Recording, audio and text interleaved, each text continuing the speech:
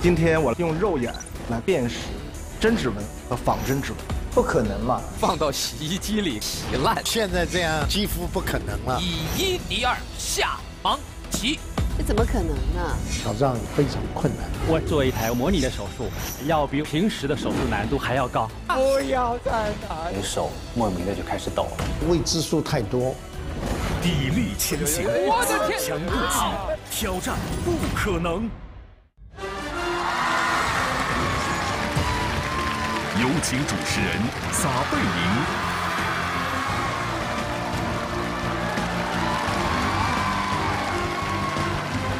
天行健，君子以自强不息。挑战是人类不断前进的动力，挑战也再一次让我们审视自己生命的价值和梦想的分量。让我们一起再次为生命的极限喝彩。锐意前行，皆由我定。挑战不可能由全方位领先7座 SUV 长安福特2018款锐界独家冠名播出。本节目由海尔智慧家庭挑战不可能家的新可能赞助播出。挑战不可能，年轻醒着拼，累了困了喝东鹏特饮。感谢本节目指定饮品东鹏特饮的大力支持。本节目由黄金珠宝国民品牌金一提供赞助，有喜事选金一。本节目由狂野大师安全轮胎赞助播出，狂野大师安全轮胎耐刮耐撞耐刺扎，双星集团荣誉出品。本节目互动奖品由精选海拔3000米有机青稞酿造的天有德青稞酒赞助。打开微信摇一摇，积攒挑战勋章，就有机会获得惊喜大奖。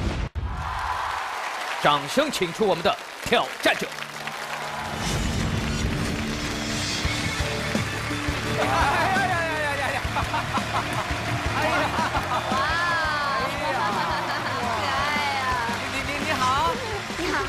你好，来，站到中间。哎呀，好可爱。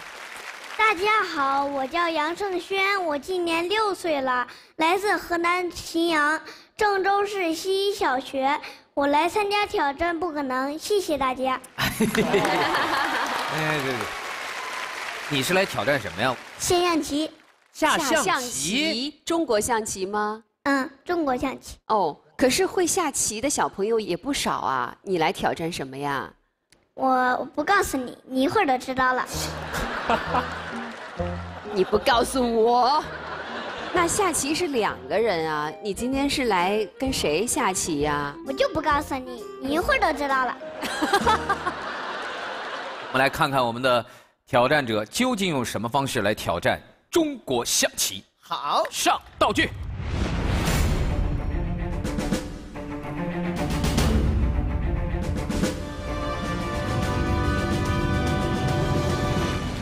你这每个象棋子都跟你差不多大，这2个大棋盘怎么下呀？而且是2个棋盘，所以你是要同时下2盘棋吗？是。以1敌2是这个意思吗？是。哇，也是小朋友吗？是。啊。但是这2位小朋友非同一般哦，以1敌2的对手分别是2位冠军棋手，掌声有请他们上场。哇，小孩，哎呀，又是2个小孩，好可爱。这个年纪要大一点。来，2位介绍一下你们自己。大家好，我叫刘逸晨，今年7岁，是2017年全国棋王赛北京分赛区青少年新人组冠军。哇哦！大家好，我叫陈坤林，今年9岁了，我是2017年北京市少年锦标赛9岁组冠军。啊！好，2位小棋手，接下来就要开始和杨圣煊的挑战了。首先有请2位小棋手就位。啊，他们2个人分别有一个棋台，这是你的挑战位。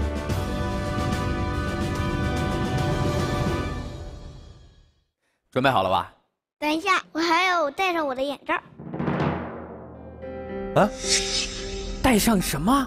眼罩。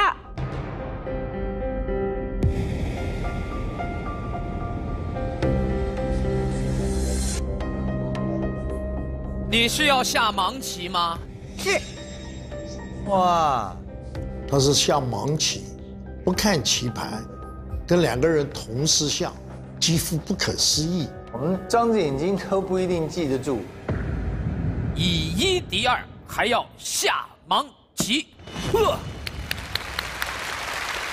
为了保证挑战的公平，挑战者与2位棋手交叉对弈的全过程，我们将会有2位裁判来全程监督。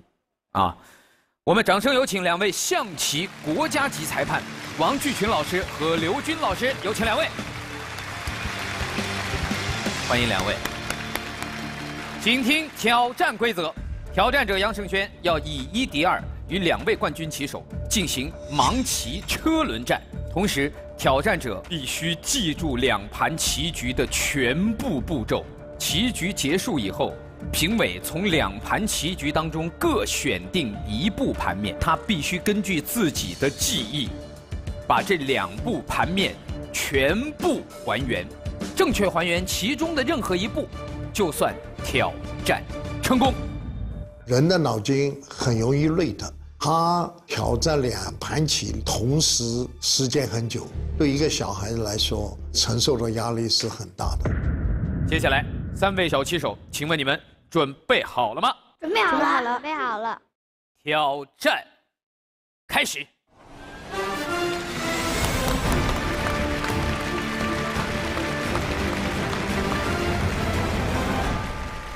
杨圣煊执红方，请行棋。第1台炮2平6，第2台炮2平5。第1台黑方马8进7。第1台马2进3。第2台黑方马2进3。第2台马2进3。第1台黑方卒7进1。这个挑战的难点在于，挑战者不仅需要以1敌2进行盲棋对决，更要记下2盘棋局全部步数来进行复盘。由于红色棋和黑色棋的棋盘相反，这对于挑战者的记忆力和逆向推理能力是极大的考验。对于6岁的挑战者来说，他能否凭借惊人的记忆力与2位对手一一博弈，最终成功复盘呢？马8进7。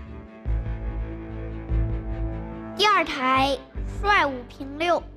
第2台帅5平6。挑战者在第57步时已经走出帅5平6。第2台黑方马8进7。我15进6。我15进6。我只能告诉你，黑方上一回合走的是马8进7。不知道他是把2边的步子记错了，还是因为他的紧张发生问题了？会不会影响到他继续接下来的表现？第2台马6退7。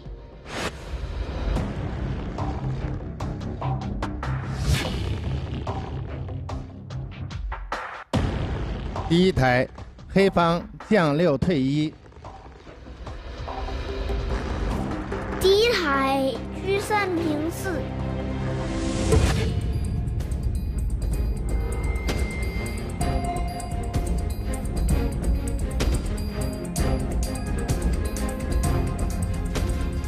第1台黑方认负。第1台黑方认输，红方获胜。今天我们的挑战因为不以输赢为结果，只要他能把2盘以盲棋的方式下完，而且2盘当中有1盘能够复对，我们就算挑战成功。第2台黑方车3进1。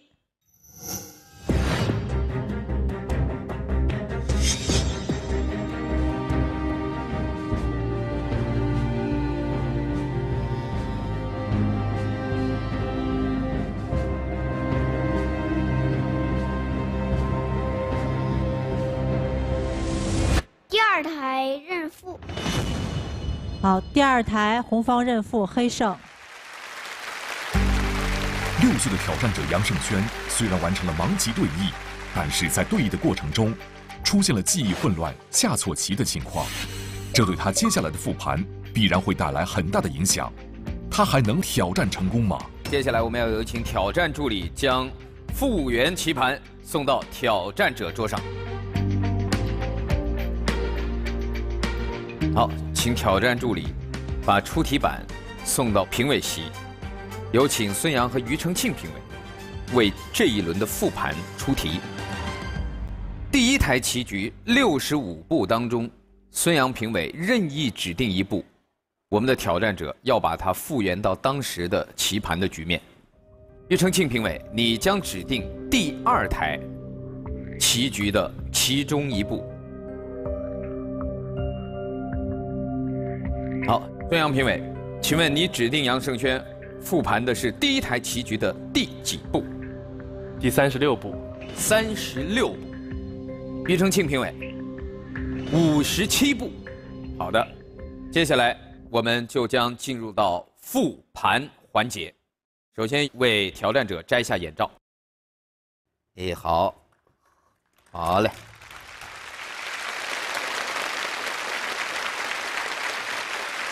好了，现在更艰难的挑战即将开始。我们要请杨圣煊按照孙杨评委和庾澄庆评委的要求，复盘第1台的第36步和第2台的第57步。准备好了。好，接下来复原开始。第1台黑方车9平8，炮8进4，马8进7，马2进3，将7进5。这哪记得住？害怕2盘都错了，有点困难。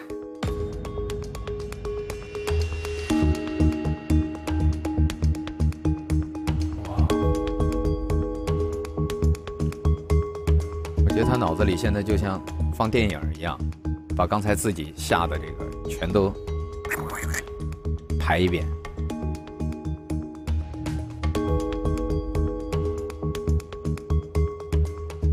他在复第2。第2台黑方炮8平6，第2台车1进1，黑方马8进7，车1平4，车9平8，马8进7。显然对他来讲，真正让他发生不确定的地方就是在那里产生的。第2台帅5平6，第2台黑方马8进7，是5进6。我只能告诉你，黑方上一回合走的是马8进7，是5进6，不是15退6。你再好好考虑一下，黑方上一招棋走的是马8进7。复盘完毕。接下来我们要有请挑战助理封存2台复盘结果。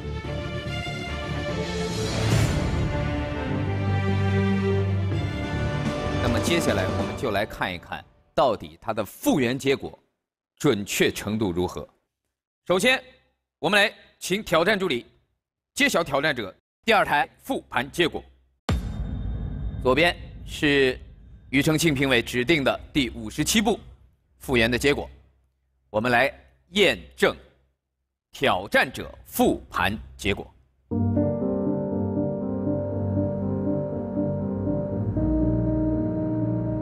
第2台帅5进1，是5进6。你再好好考虑一下，黑方上一招棋走的是马8进7。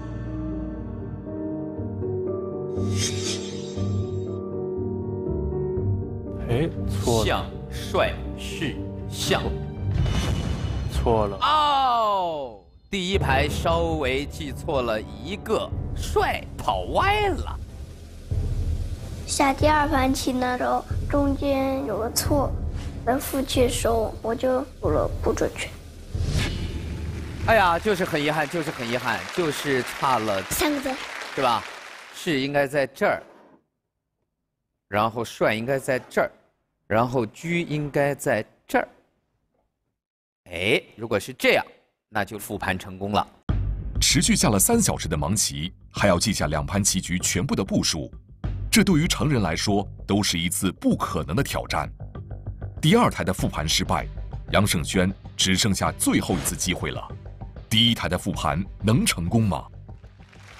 我们来看第一台啊，首先大屏幕上，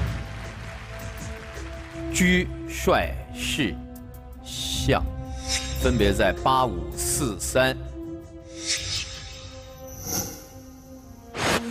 正确。第一排正确。来看第二排，士在中间，正确。第三排，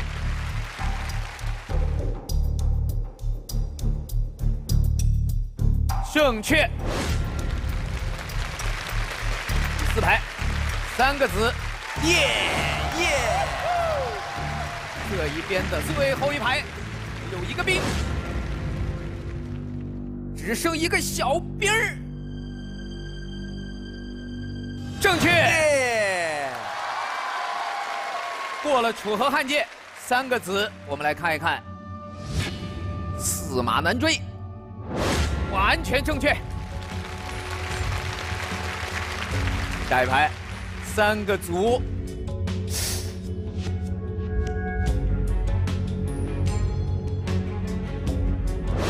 完全正确。我们再来看对方的马、象和炮，炮、象和马，正确，耶！下一排，正确。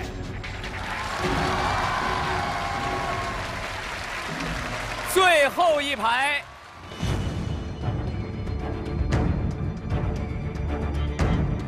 最后一排，炮、象和士。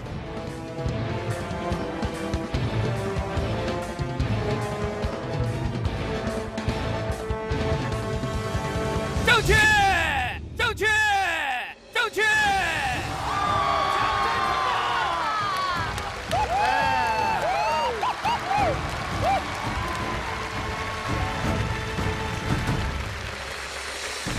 下象棋是你自己喜欢，对不对？还是有人说你一定要下？我自己喜欢。自己喜欢，所以你会花很多的时间去练习，或者找人家下棋吗？没给那个隔壁呢下过棋，我都是给我爸爸下过棋。那今天是谁陪你来的呀？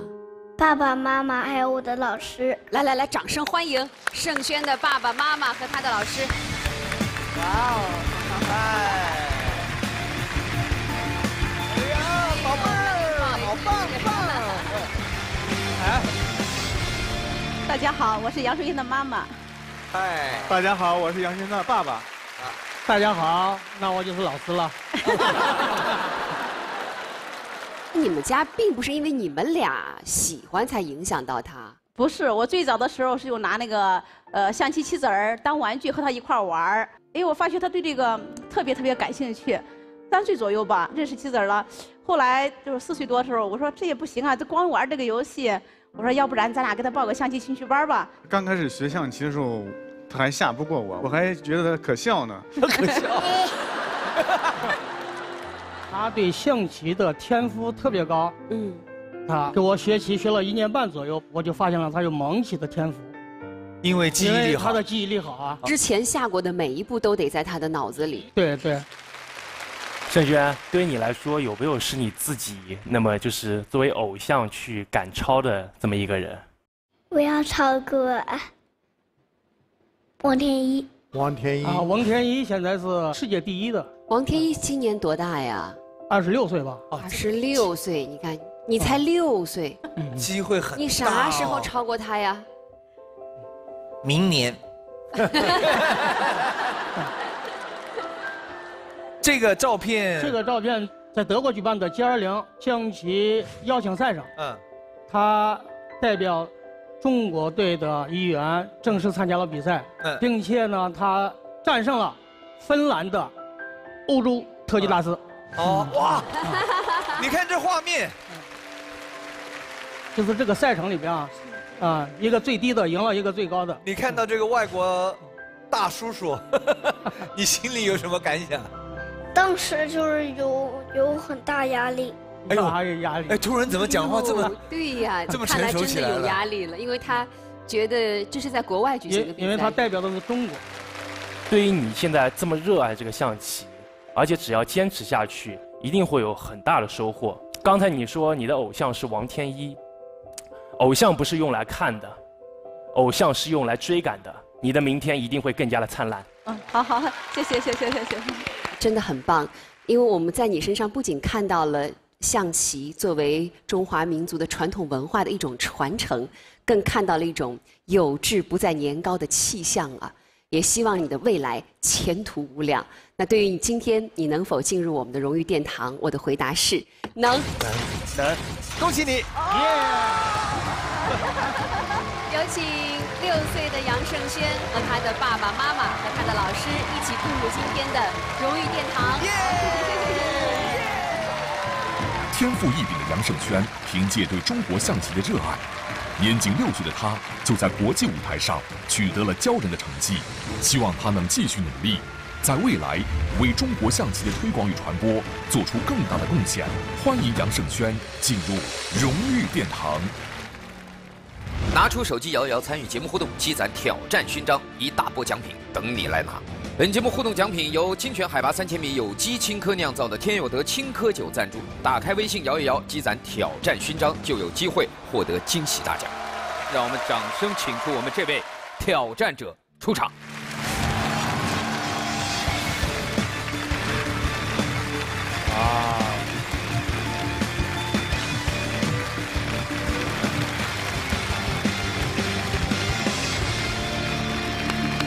您好，您好，欢迎来到挑战不可能。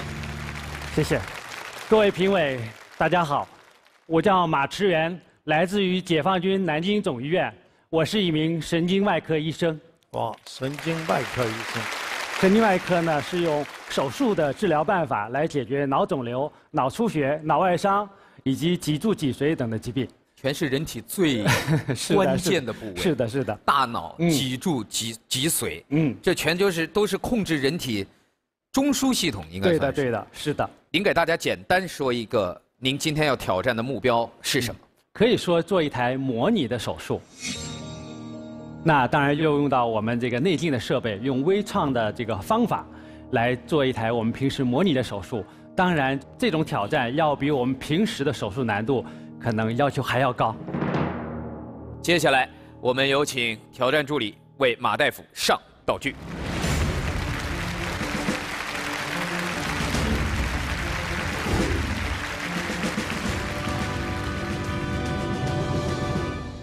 请听挑战规则。现场准备了一枚鸽子蛋和一枚鸡蛋，挑战者先需要在40分钟之内磨掉鸽子蛋壳，而不伤蛋膜，然后取出一块蛋膜，再将鸡蛋上的蛋膜缝合到鸽子蛋的蛋膜缺口上。缝合完毕后，把鸽子蛋倒过来，保持10秒，蛋液不流出，即为挑战成功。我觉得这个挑战规则对于马大夫来讲，唯一有一点，我觉得应该是不合乎平时您的医疗的常理的，就是我们限定了时间，40分钟之内您要完成，您有信心吗？有。那接下来，我们就让马大夫做一下他挑战之前的一些准备工作，因为确实作为医生来讲，他现在要有一些准备工作需要他来安排。等他准备好了，我们就宣布挑战开始。请。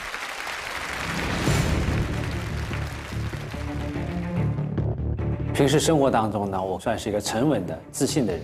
但是今天呢，一上挑战台，灯光、观众、评委老师和整个的环境，都对我造成了一种莫名的压力。坐上挑战台的那一刻开始，我的手莫名的就开始抖了。用这个弹膜进行今天的挑战，要远远超过了临床所需要的强度。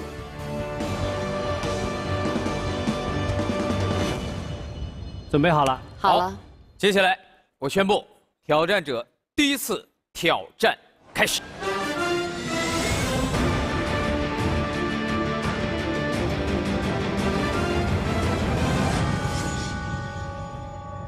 马医生现在用的这个钻，速度是每分钟5万转，相当于每秒钟转800转。它不能快，它磨蛋壳的时候一定要慢慢的，你一不小心就刺穿了。马医生要借助外科手术专用的内窥镜设备来进行挑战，而内窥镜投放的画面和平时肉眼所见是相反的，这在操作上更增加了难度。马医生首先要用每分钟5万次转动的转刀磨开鸡蛋壳，这需要超强的集中力和极其精准的操作，细微的抖动都会产生失误，他能挑战成功吗？外科医生平时没有舞台表演的经验，没有外科医生是需要在导师和巨大环境压迫之下工作，所以这个挑战也是非常困难的。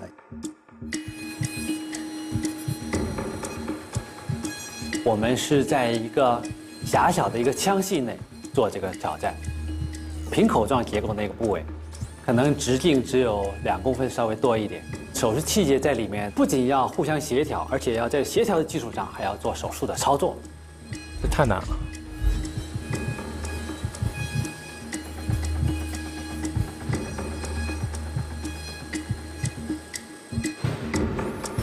应该可以了啊。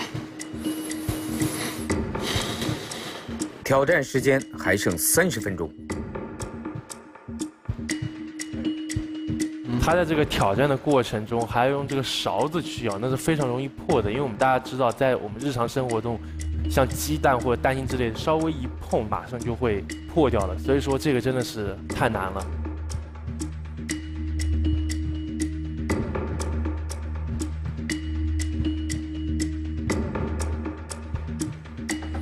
这个行了吧？好多了，加油！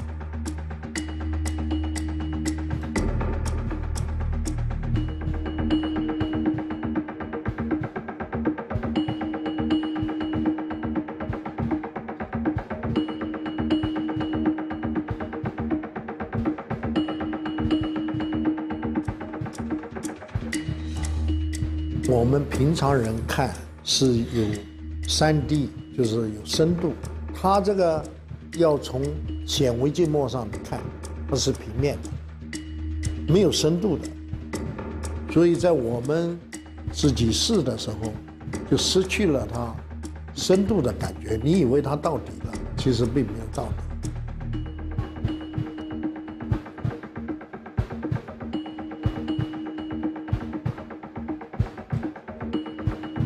挑战时间还剩20分钟。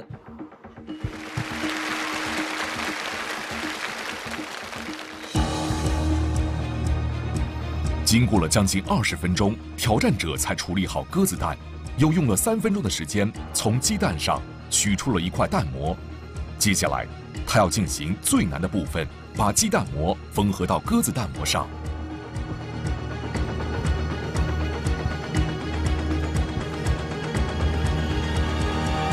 好，一块鸡蛋的蛋膜作为补丁，移植到鸽子蛋的蛋膜上。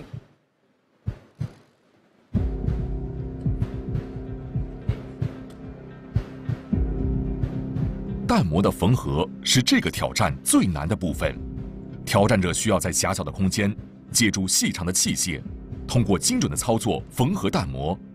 这对挑战者的体力、专注力都是巨大的考验。马医生能挑战成功吗？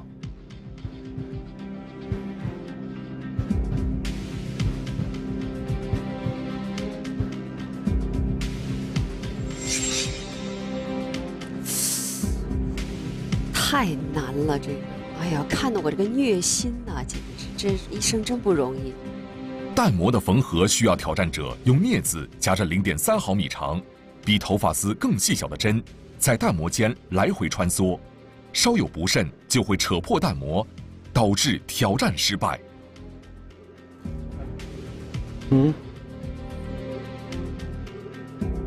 这实在是一个太精细的工作了，手眼的协调性，还有长时间的这个耐力。缝的时候失去了它弯度、深度的感觉，你以为它到底了，其实并没有到底。那针非常非常的小。这个挑战呢，比我们平时手术难度还要大。我们人的硬膜每立方毫米可以承受37公斤的牵扯力，但是我们的弹膜承受的力量可能只是它的1/1000甚至1/1000。那缝的时候手又不能抖，微微一小点抖动就会把弹膜也划破了。我们平时练习就是要从严要求，如果这么难的练习都能成功，那我们手术当中那就游刃有余了。第2针。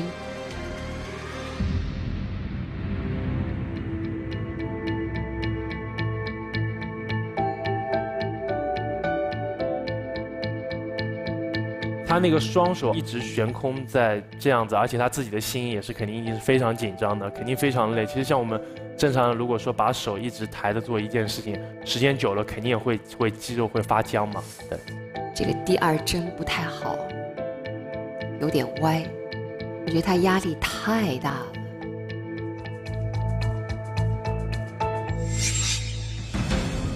这太难了啊！看到了，看到了。时间越长，这个薄薄这层弹膜越干了，越难缝。挑战时间已经过去大半，长时间的专注操作消耗了挑战者大量的精力和体能。挑战者由于双臂长时间悬空，已经越来越麻木，手上的细微抖动都会给弹膜的缝合带来了更大的困难。加上弹膜在外界暴露的时间越长，越容易干裂，更不利于缝合。马医生还能挑战成功吗？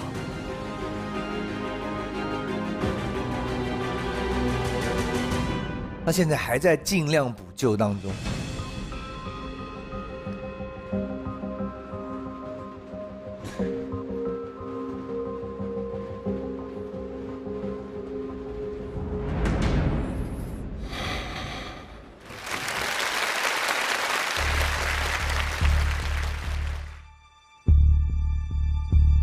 挑战时间还剩8分钟。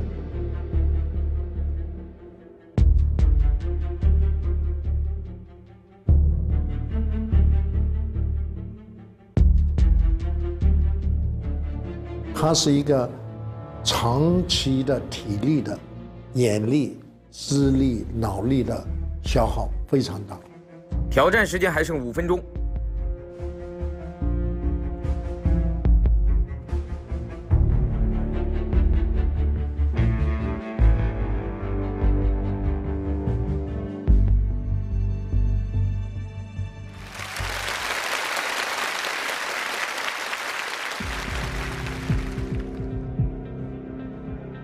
挑战时间还剩不到3分钟。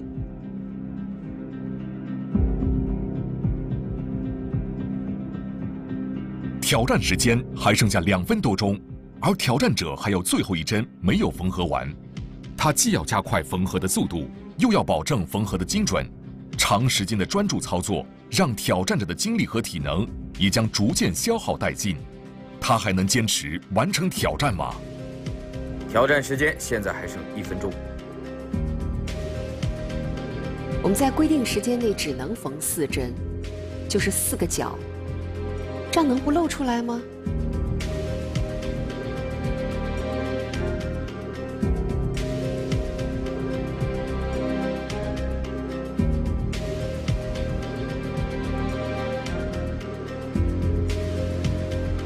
挑战时间剩下最后30秒。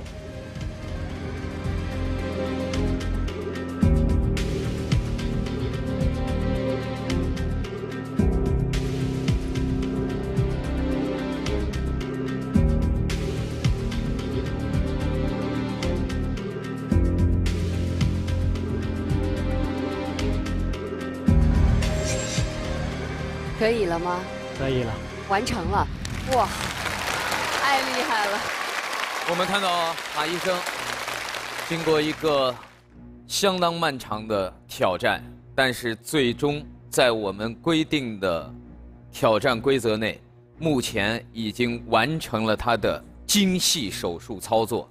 但是手术结果怎么样？根据我们的挑战规则，我们要将做好手术的这颗鸽子蛋倒过来，10秒钟之内，如果里面的蛋液没有渗出，就算挑战成功。我们有请挑战助理上场为我们验证手术结果。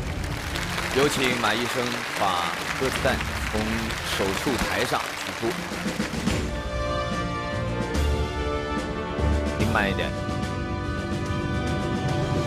你可拿稳了啊！这会儿就要掉到地上，别吓他。对，来，我们有请挑战助理为我们验证缝合结果。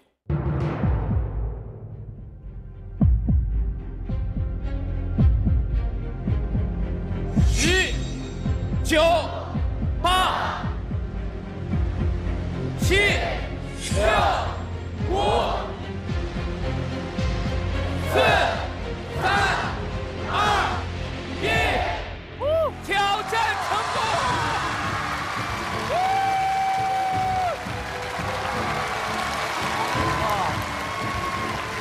我那一瞬间差点喊了一个手术成功。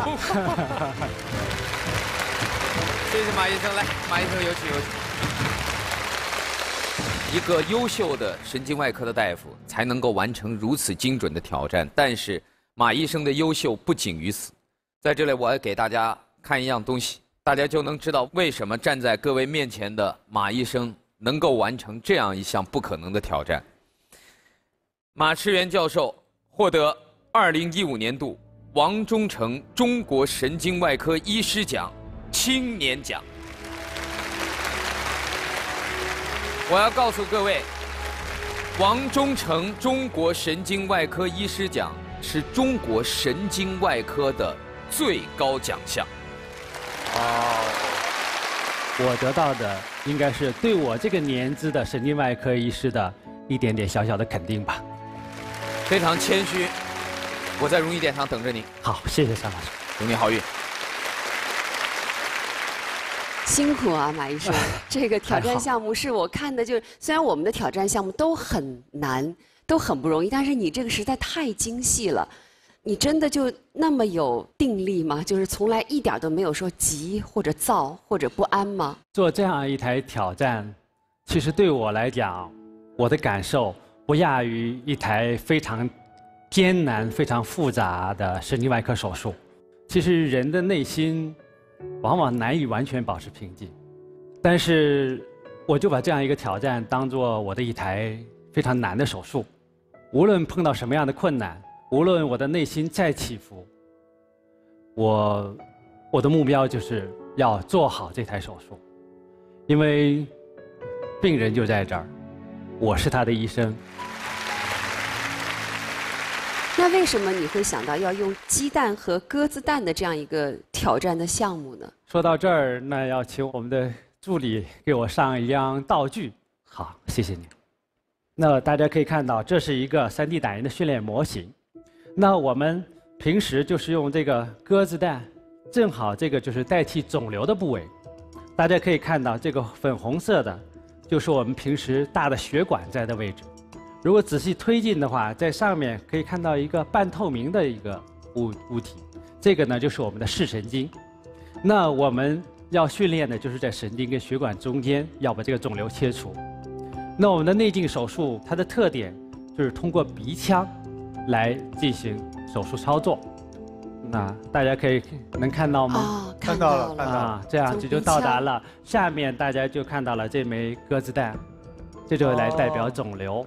那我就用这个鸽子蛋的蛋壳，就代表我们的薄薄的颅骨；那蛋膜就代表我们的脑膜。我们用蛋白来代表肿瘤，我们把蛋黄代表正常的脑组织。所以，我们的要求是，你把蛋壳磨开，蛋膜切开，然后把里面的蛋白吸掉，但是不能动蛋黄。马医生，你是从你读大学开始就接触了这个外科神经，还是后来经过其他慢慢转到这个科室的？是这样的，选择医学这条道路，确实是受了我家人的影响。因为从小的时候呢，我是我奶奶带大的。奶奶从小呢身体就不太好，所以呢，她从小的时候就是在念叨说，家里要有个医生就好了。所以呢，考大学报志愿的时候，我就报了医学这个专业。然后呢，02年的时候，我在读博士期间，我奶奶病重，然后我就放下了所有事情，飞回到老家，然后一直陪在我奶奶身边吧。那个时候，作为一名博士生，我觉得做的更多的可能真的还是陪伴而已。很难说我奶奶就从我学医当中受益了，但是呢，我觉得奶奶应该是安慰的。我遵从她的想法，我来学医了，我做了一个好医生。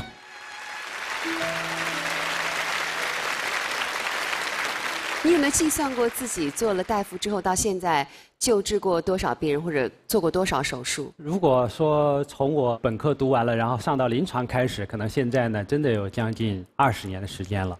那在这个过程当中，可能经过我救治的应该有几千人吧。哇，你还能记得他们吗？应该说很多都记得。你看看大屏幕，你还记不记得这位病人？啊，是我的病人。他今天也在现场。来，曾先生。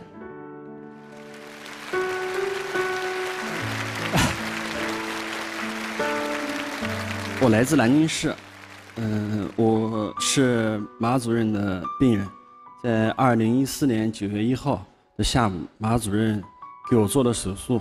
我在刚得知这个病的时候，我也很震惊，但是我很高兴，因为困扰了我10年的这个问题终于找到原因了。我少年时曾是体校运动员，然后热爱体育运动，但是我在30岁有了孩子以后，我发现我的身体有问题了。进行激烈体育对抗的时候，我的心脏承受不了。通过内分泌检查，后来最后查出来有问题，然后核磁确认毛病，然后转到了马主任这里。找到了你的真正的病因是垂体 GH 生长激素瘤，导致了我得了肢端肥大这个罕见病，就是脑部的一种肿瘤。垂体瘤。垂体瘤。对对。我这个肿瘤是4乘4个厘米。1厘米以下叫微腺瘤，3厘米以上是巨大腺瘤。我这个是巨大腺瘤。我是一个喜欢把命运掌握在自己手上的人，但那天下午，我把我完全的交给了马主任。马主任花了1个下午帮我切除了。你从手术之后醒来，当时是什么样的感受？感觉好，这个世界好明亮，好亮，好亮。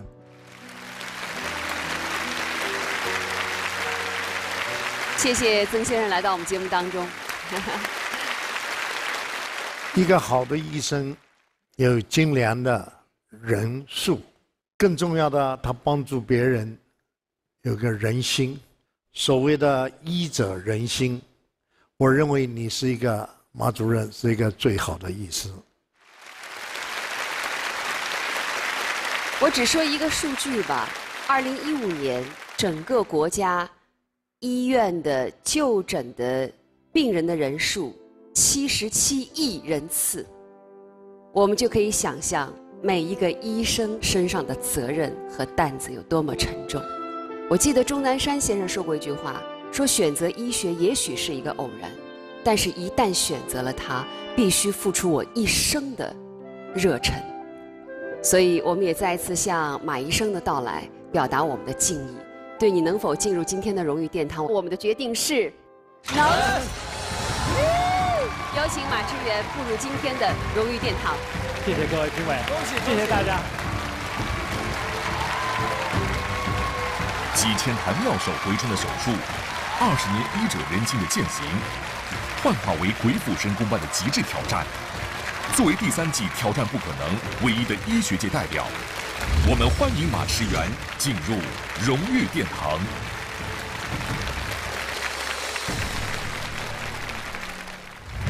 拿出手机摇一摇，参与节目互动，积攒挑战勋章，一大波奖品等你来拿。本节目互动奖品由精选海拔3000米有机青稞酿造的天有德青稞酒赞助。打开微信摇一摇，积攒挑战勋章，就有机会获得惊喜大奖。有请下一位挑战者出场。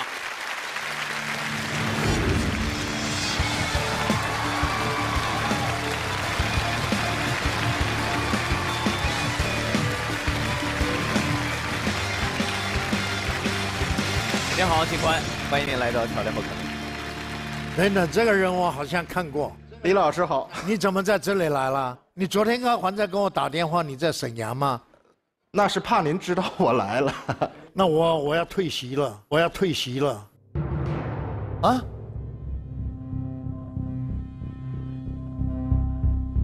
为什么？他是我学生啊。哦。各位评委老师好，我叫王威，来自辽宁省公安厅刑事技术总队指纹10。今天我来挑战不可能，是专程为了李博士而来。冲着李博士来的，要向我挑战是吗？啊，不是，是因为我在08年和09年期间到美国李昌钰老师的实验室去学习。从那时起到现在的10年里，我一直在李老师的关怀和帮助下开展研究，我非常感激老师。今天晚上怎么这么会讲话？他平常都很少讲话的，沉默寡言啊，沉默寡言，很认真的。他在美国做您的助手，做我的访问学者，所以他到了那里1年，本来是学指纹，但是他很用功，什么都学，然后回来他就开始专心研究指纹。所以李博士，今天您啊有一个两难境地。平时您对于每一位挑战者，尤其是来自于法律战线的，您都是愿意出最难的题，对，来考验他们。但今天是您自己的学生，如果题出的太难，他如果挑战失败，您会不会觉得很没面子？但如果提出的简单，您又相当于袒护了学生，又不符合您的个性。就是啊，所以您怎么办呢？我就退席吧。李老师应该不会的。哎，等会儿，王警官认为您不会，为什么？因为李老师对身边的工作人员，尤其是对自己的学生，要求的是非常严格的。所以今天我来挑战，虽然身份特殊，但是我觉得由李老师来担任这个评委之一，反倒更是一个最佳的选择。好，名师出高徒嘛，所以你今天的挑战项目是什么呢？不借助任何科学仪器和化学试剂，用肉眼来观察、辨识真指纹和仿真指纹。仿真指纹？真指纹是用什么做的？可以这么说，是用指纹膜来捺印的指纹痕迹。实际上这些年来，随着门禁系统的不断的普及，有不同需求的人，为了方便自己，用一些特殊的材料或者是特殊的技术来制作一些复制的模型。复制模型。那么有很多人听信网上的一些宣传，然后找网上那种代做指纹膜的商家，采用邮购的方式来制作自己的指纹膜。这种方式实际上是很危险的，你等于把指纹留给对方了。对，他这个所谓造假的方式啊，花样翻新，越来越精密，有时候是能够以假乱真的，可以骗过采集，骗过一起。指纹膜可以骗过很多种，单纯光学来做门禁的采集和识别的算法，它对普通人而言呢，辨识难度确实还是挺大的。首先有请王警官进入我们的备战区进行准备，有请。请挑战助理为挑战者戴上耳机和眼罩，隔绝挑战者在现场可能采集到的其他信息。有请挑战助理上号码箱，交给我们的4位评委。在各位观众进场的时候，你们入场券的票根统一收在了一个号码箱内，评委将随机抽取10个号码，对应我们现场的10位观众，作为我们的特别挑战助理。092、199、066、104、154、127、106、192、206、71号。好，我们也把掌声送给我们的10位特别挑战助理，欢迎你们。接下来我们有请挑战助理上道具。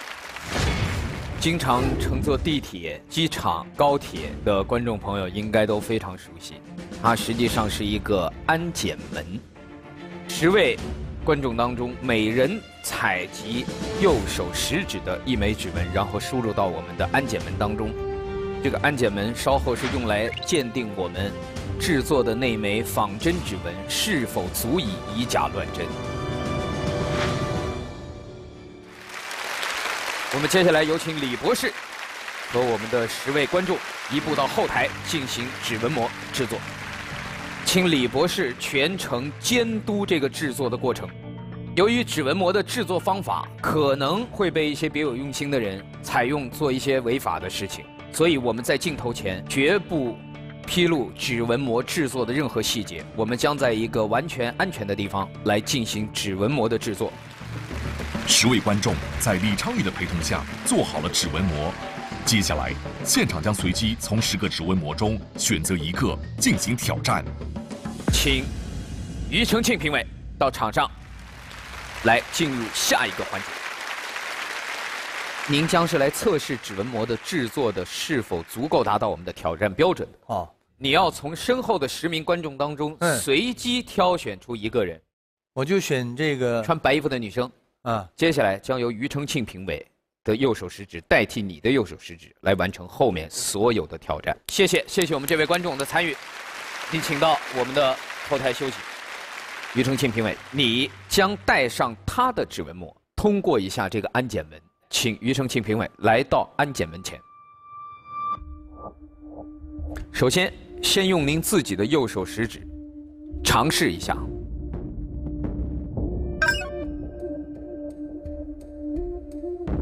庾澄庆评委，请带上这位观众的右手食指指纹膜。好，要注意把这个指纹膜放在那个区域里。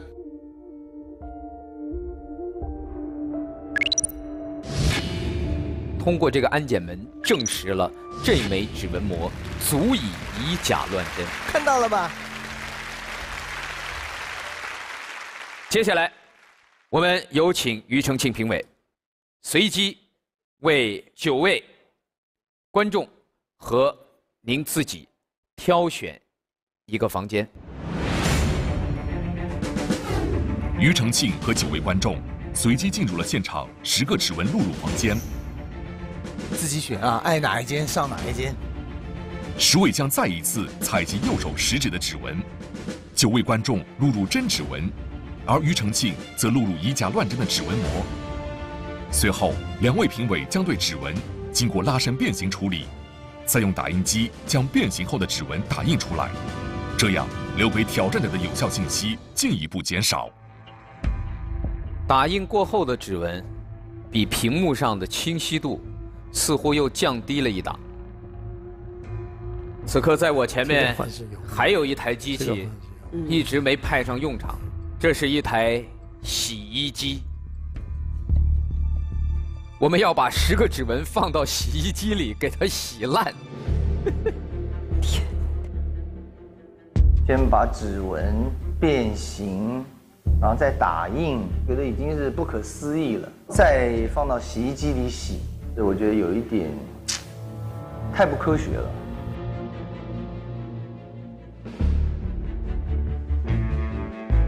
我真不知道里边是什么样了。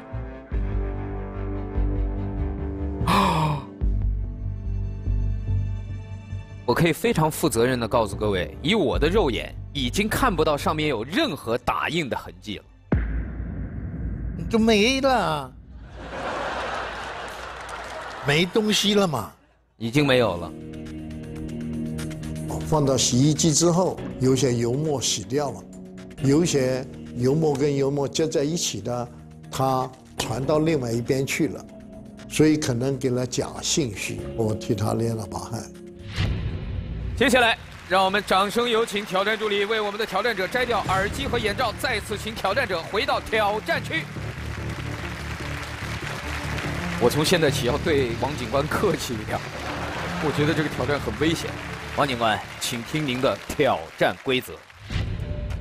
我们采集了现场随机选出的10位观众的指纹图片，并进行了变形和水洗破坏。在破坏之后，10个图片仍然分别对应从1号到10号10个房间，但是只有1个房间里是我们的评委庾澄庆，他带着其中一个观众的右手食指的指纹膜摁了采集器，然后打印出来，洗完了放在里面。我们不知道是在哪个房间里。您要通过肉眼观察10张图片的碎片之后，最终为我们确定哪一扇门后面是庾澄庆评委。您只有1次挑战机会。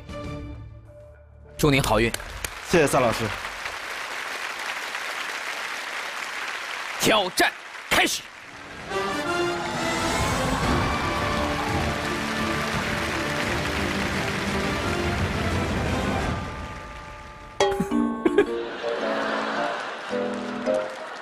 王警官的表情跟我没关系，王警官跟我没有任何关系。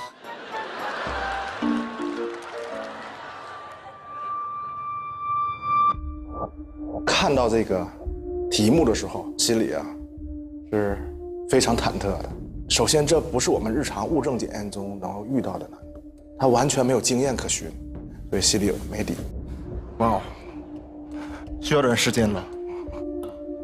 您可以用您的平时积累的所有的专业技巧，来慢慢的做您的辨认和处理。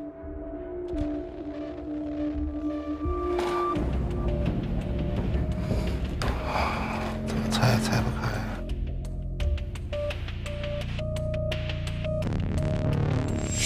哇，这个还可以。所以有团的那个，团着的反而好，但这个展开的过程也很有技巧。有，你不能给它撕破。对。这怎么可能呢？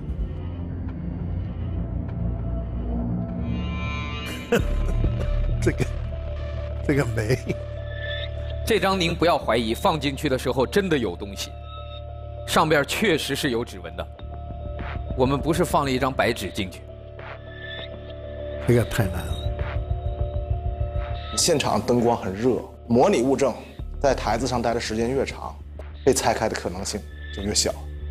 而且呢，因为纸张纤维之间，包括油墨之间互相有粘连，那么你拆开时间过晚的话，就会造成那个油墨之间的互相转移，那么可供辨识的特征越来越少，而伪特征越来越多，那么这是一个很大的问题。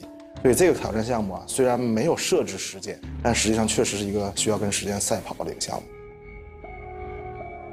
是从第6章开始的，越往后猜越难，各种灯光的这种炙烤之下，时间已经挺长了，体力也在下降，实际上，那么不行的时候就站起来稍微沉静一下，然后再开始下一个。给王警官加油！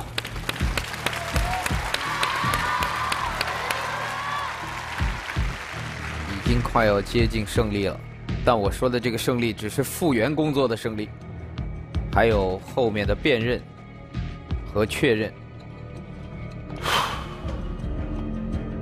经过1个多小时，王警官终于将10个看似废纸团的指纹进行了部分拆解复原。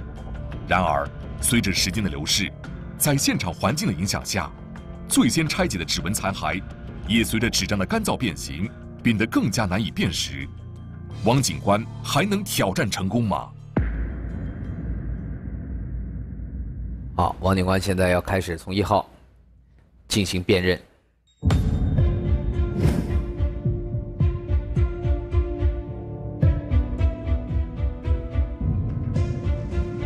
已经这么长时间了，非常辛苦。这10个指纹的图像的残片，能否给王警官提供足够的信息，让他能辨认出其中哪一个是指纹膜吗？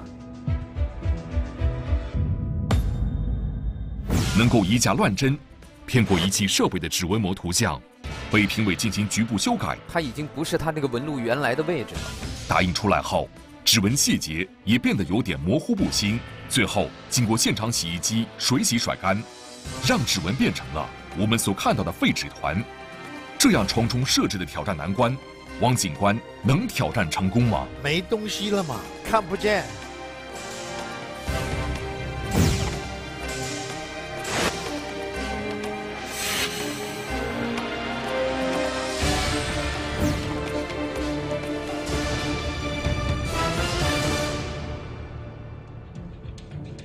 6、9、7这3张应该很像，3也有点像。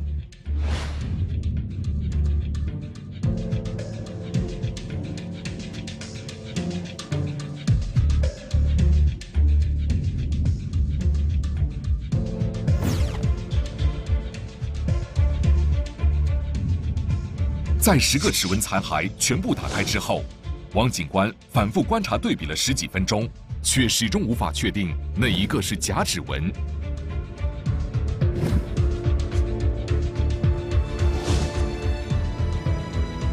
时间稍微长一点之后啊，我发现有些原来出现的东西在变，它在不断的扩散、氤氲。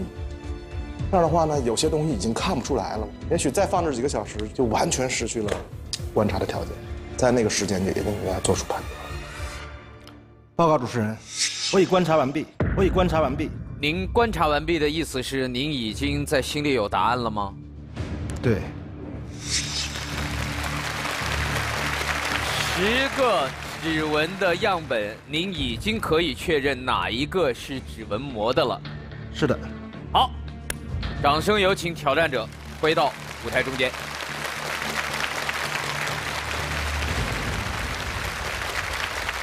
精细地打开10个样本的残片，然后一一比对，最终您得出的答案是几号？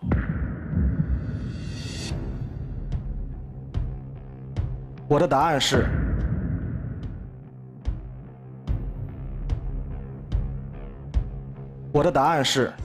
没东西了嘛，看不见。真是的，我觉得简直是面目全非，碎成渣儿了。几乎不可能了。我替他捏了把汗。我的答案是9号。我说9号的时候，观众没有任何反应。回头看了看老师，老师也是很紧张的那个样子。我们没有人能够用掌声告诉你您是否答对，因为我们谁都不知道他们谁在哪个门里。他们走到后面之后是完全随机的进入每一个房间，所以我们也不知道庾澄庆评委现在在哪一道门的背后。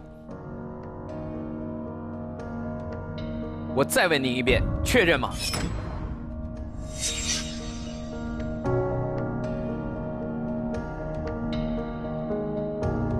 确认9号的时候，应该说心里还是相当矛盾的，因为啊，那个曲面随时还在变化，它还在扩散。那个油墨还在扩散，再想回去对比时间再长也没意义了。您只有1次挑战机会，确认。接下来，我们共同进入验证环节，请挑战助理为我们打开9号门。9号门后面。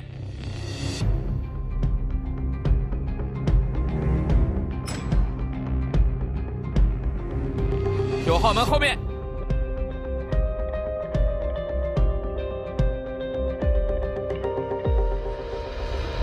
哪一个指纹是真实的？哪一个指纹是指纹膜？我们已经无从判断了，清晰度又降低了一档。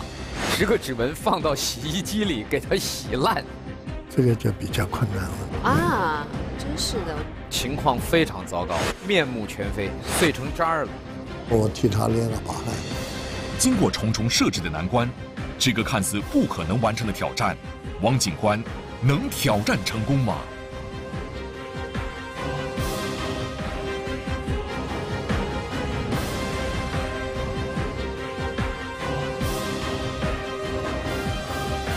庾澄庆评委挑战成功！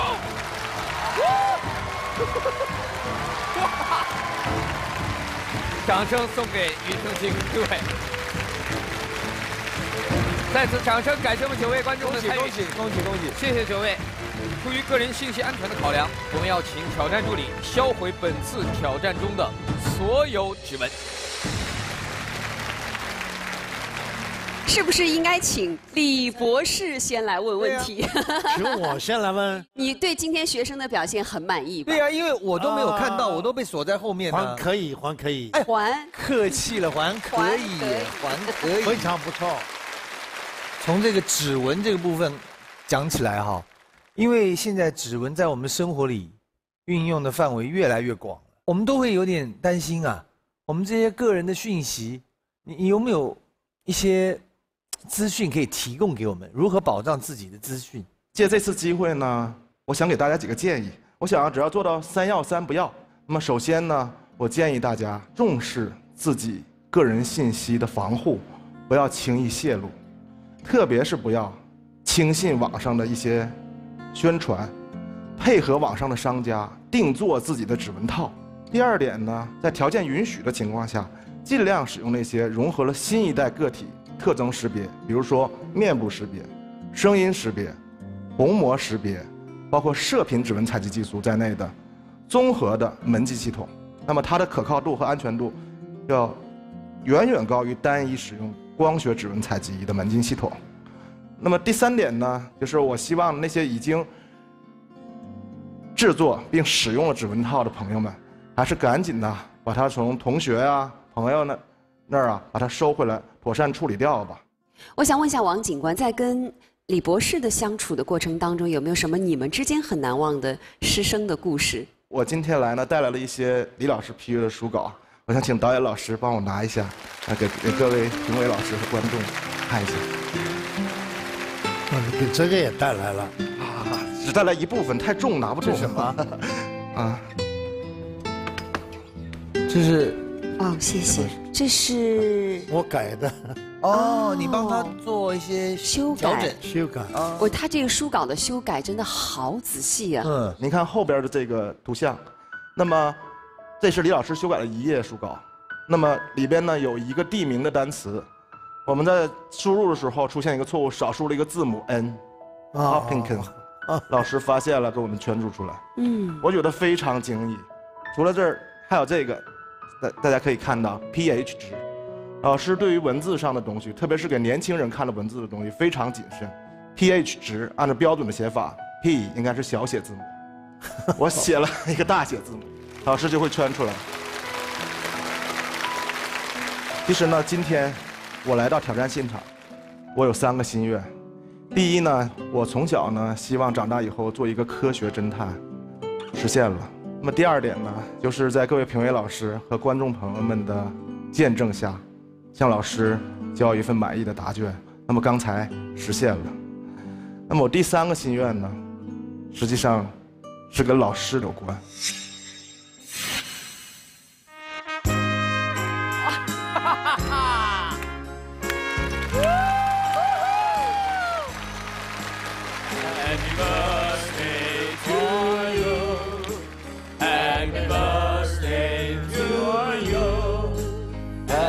birthday 快乐 Happy birthday 快乐，祝李博士生日快乐！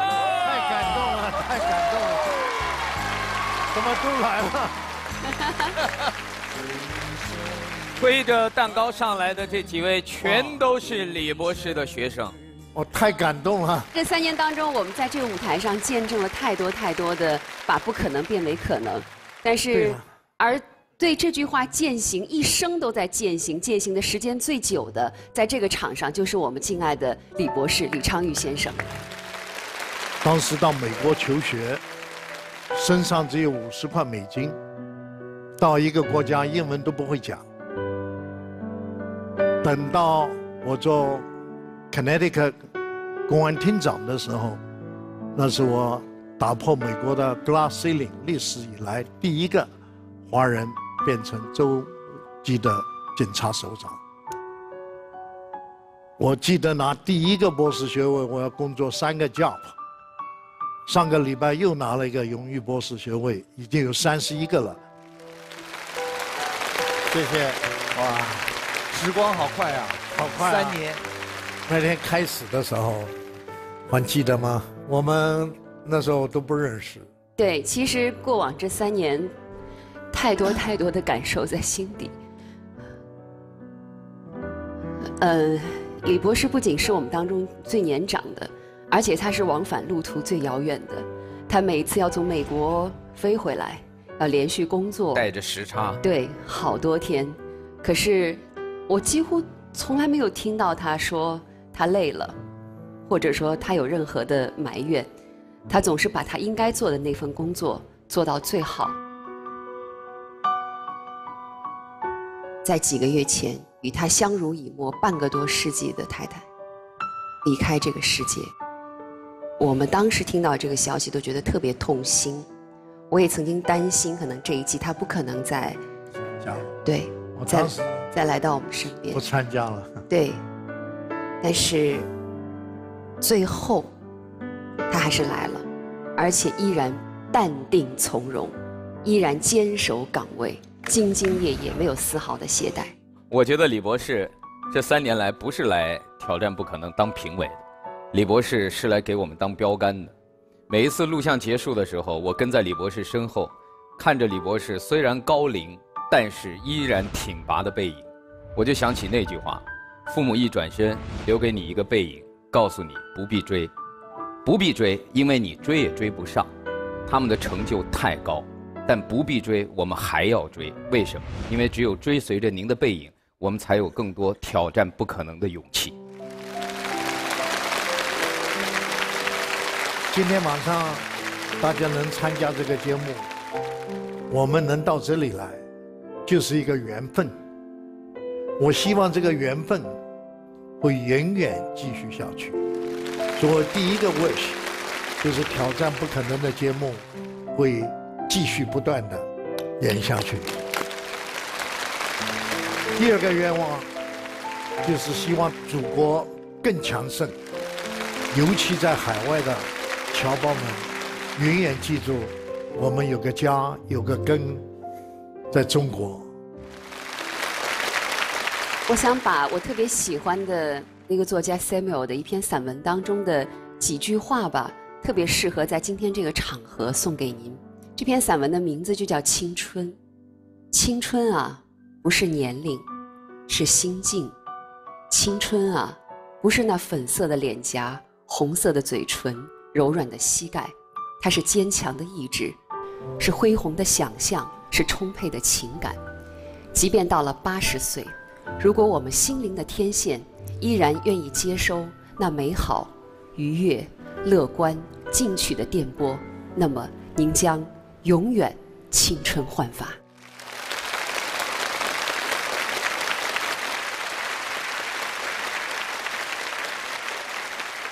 还是按照我们挑战不可能的规则，最终王警官和他的挑战项目能否进入我们的荣誉殿堂，我们有几位评委来做最终决定。我在荣誉殿堂等着您，祝您好运。谢谢张老师。我们祖国很多公安人员每天日夜的都在不断的努力保护社会、国家、人民。王威这10几年来积少成多，你在技术上就有进步，所以他能够完成挑战，所以我的答案是能。恭喜你！有请王威进入今天的荣誉殿堂。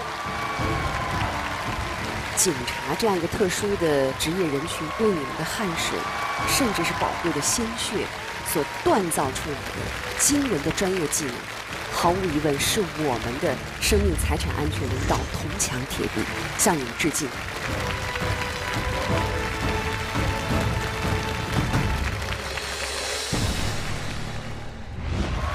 我们都知道，在地球上，南极大陆是最后一块没有人定居的大陆。那个地方常年平均气温是零下25度，最低温的极限能够达到零下89.2度。但是，很多国家都在那个地方拥有属于自己的科学考察站。而下一个挑战项目，它是2位南极勇士，让我们掌声请出他们。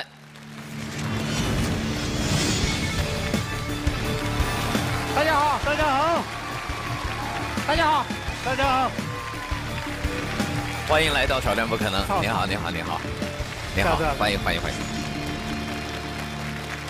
大家好，我叫方杰，我来自广西柳州，是柳工的一名服务专员。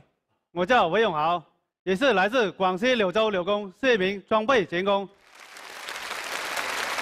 一个是工程服务人员，一个是装备钳工。但是2位都是在南极中山科考站建设的过程当中，在那个地方工作过。是的，我是2011年第28次南极科考队的。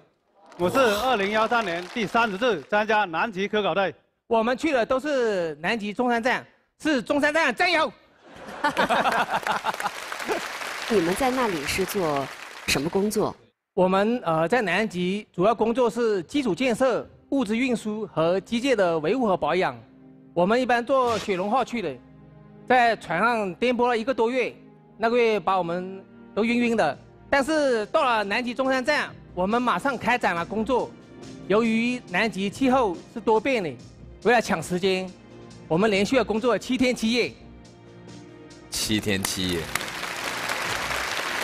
能在那种极限环境下参与过中山站的建设，然后挑战过那样的自然环境的人，我相信今天到我们这儿来，一定也会给我们带来一个非常震撼的挑战。所以2位的挑战会怎么进行？今天我俩要和我们的好搭档一起来完成世界上独一无二的挑战。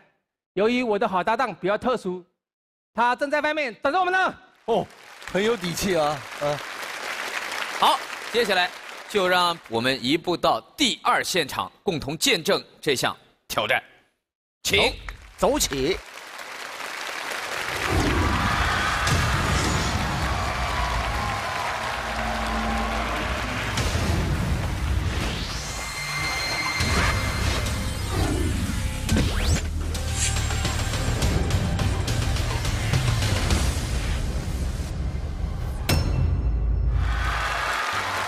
掌声请出我们的2位驾驶员韦永豪师傅和方杰师傅，有请2位。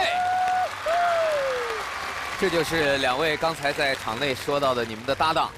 韦永豪师傅搭档挖掘机重5吨，我的搭档装载机重22吨。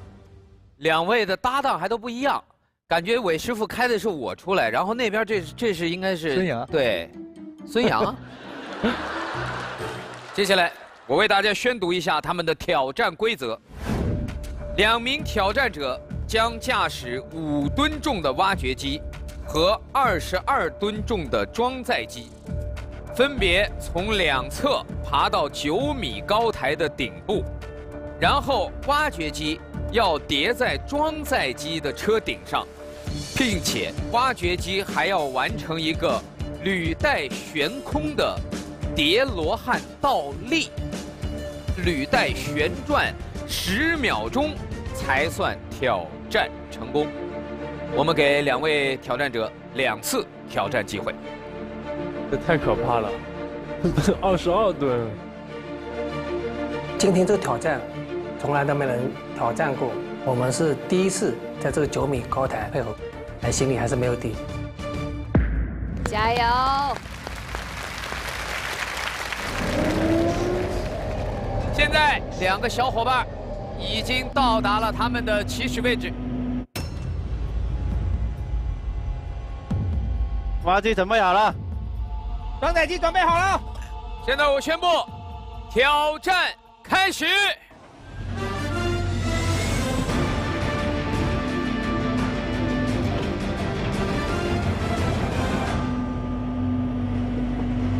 率先爬上斜坡的是挖掘机，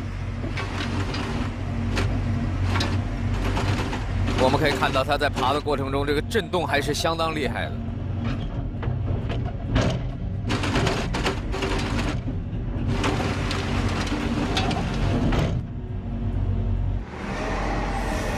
装载机爬上斜坡，我们看到这个倾斜角度，方师傅基本上是不太有可能看到前方的状况。而且我要告诉各位，装载机的宽度是3.2米，而它的斜坡的宽度是3.5米，只给它留出了30公分的调整空间。挖掘机2个履带中间的宽度是1米，空槽是0.8米，所以它看不到履带内侧，稍微一不小心，它可能就会卡在这个空槽里。跟这个履带比起来，轮胎可能更容易打滑。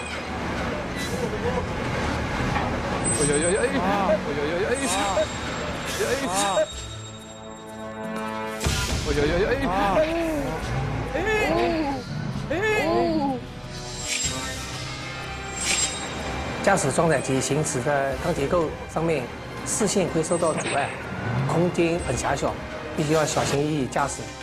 心跳的加速。2位挑战者驾驶挖掘机、装载机同时开向9米的高台，一方发生失误，势必影响另一方的进展。他们必须相互配合才能完成挑战。他们能挑战成功吗？挖掘机很快就要到达坡顶了，不要慌。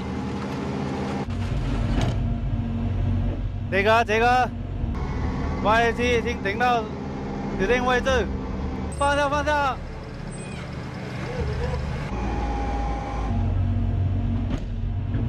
现在要进入到一个最关键的环节，韦师傅要驾驶着他的挖掘机，通过装载机上面的钢架开到装载机的顶部。但现在关键，装载机是斜着待在坡上，所以他们两个之间的配合太重要了。它那个开到装载机上面不是讲半秒或者是30秒，大概估计2分钟左右。但是你这刹车是时时刻刻要踩到哎。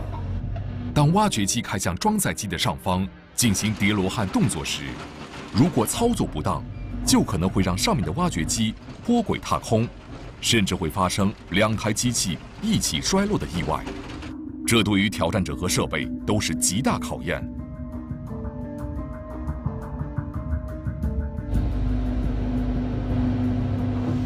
哇！你能感觉这个5吨的挖掘机已经把这个横梁给压弯了。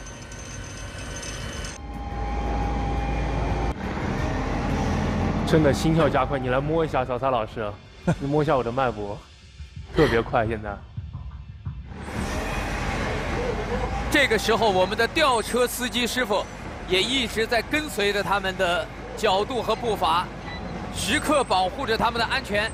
哎呀，再抬点。对，他这个横梁还得再高，再提一点，要不然我老觉得挖掘机会滑下去。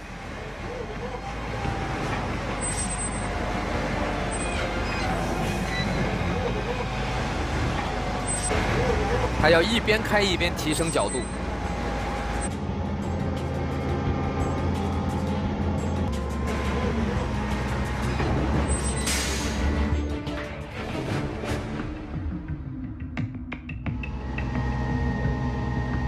现在挖掘机还要再往前开，挖掘机要开到它的正上方。这真是艺高人胆大。胆大艺更高。哦，这当中不是还有一段对呀，没有接上啊。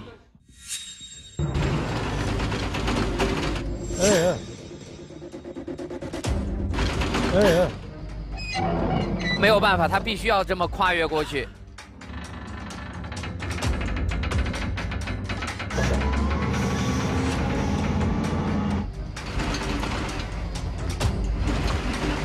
好的，这就是履带的好处。但我觉得挖掘机好像会升起来吗？挖掘机好像这边有一点履带有一点出来了。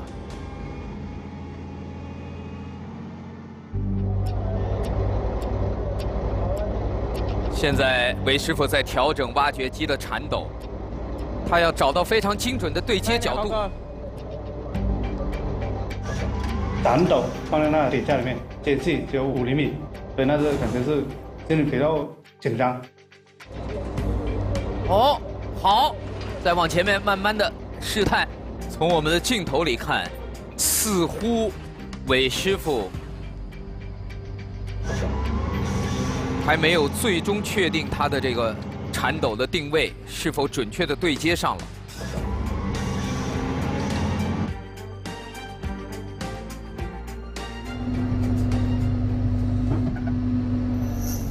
悬空了，悬空了。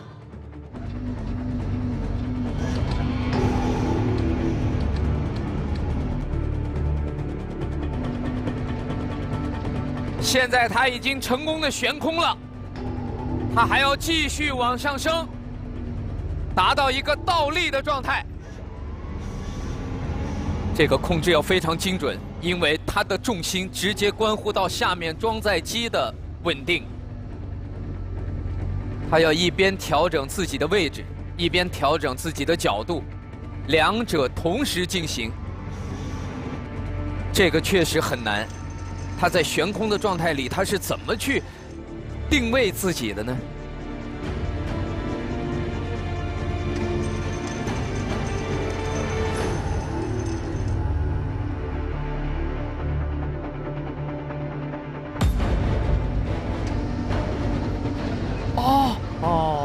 ？10、9、8、7、6、5、4、3、2、1，挑战成功！哇！这太不可思议了！让我们再次把热烈掌声送给我们2位挑战者。慧眼博士，现场见！你们怎么会想到今天这样一个那么特殊的挑战项目呢？因为我们在南极工作，经历各种各样极限工况，需要特殊操作手法来完成各种工作任务。今天挑战的有些动作是模拟了极限环境下的工作状况。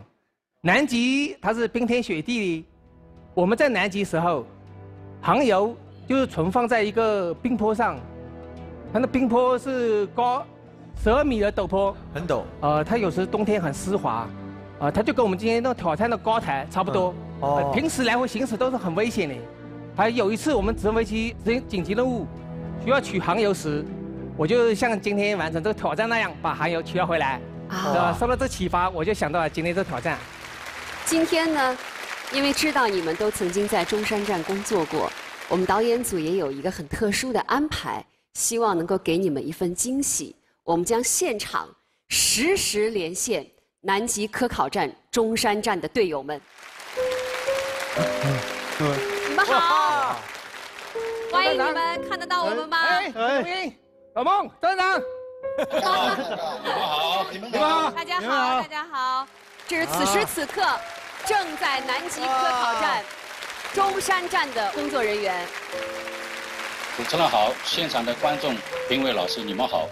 我是中国第33次南极考察中山站站长赵勇，我身旁的这是我们的部分队员，我们现在所在的地方就是南极中山站，我们已经在这里工作生活了11个月，我们也度过了南极的节奏与结业，我们又将迎来南极的节奏。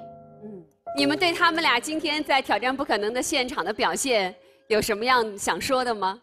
方杰、韦勇豪，他们都是我们当年的越冬考察队员。方杰也是我首次担任站长后的第一批迎来的南极勇士。当我得知你们要站在挑战不可能的舞台上，模拟咱们南极的恶劣工况，完成不可能的挑战任务时，我们都为你们感到骄傲。南极考察站目前的规模越来越大，设施设备越来越完善，我们的生活保障条件也越来越好。隔壁的外国考察站的队员经常会到我们的考察站上来改善一下伙食，顺便来蹭一下我们的网络。在南极如此恶劣的环境下，能有这么好的生活工作条件，离不开像方杰、韦永豪这样所有参与南极考察站建设的勇士们的辛勤付出，更离不开我们强大祖国综合国力的支撑。祖国是我们南极考察站最强的后盾。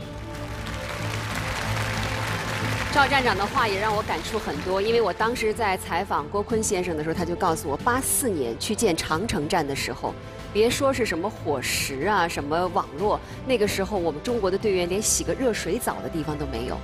所以这样的一种巨大的进步是几代南极人共同艰苦奋斗所换来的。你们长期在这样一个极端环境下工作，本身我觉得就是一个在世界尽头的挑战不可能。我们也再次向你们表达我们的敬意，也希望你们的科研工作不断取得新的进步。谢谢你们，辛苦，加油！方杰、魏永豪，我们回国再见。好，回来我请客。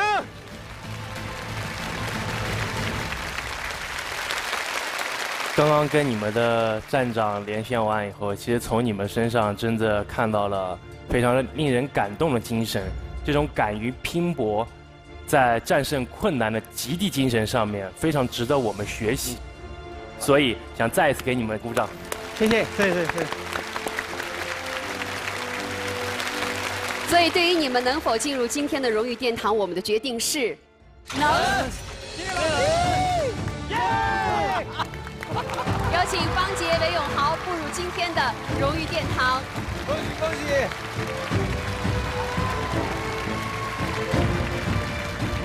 极地勇士，极度自信，极端考验，极度自豪。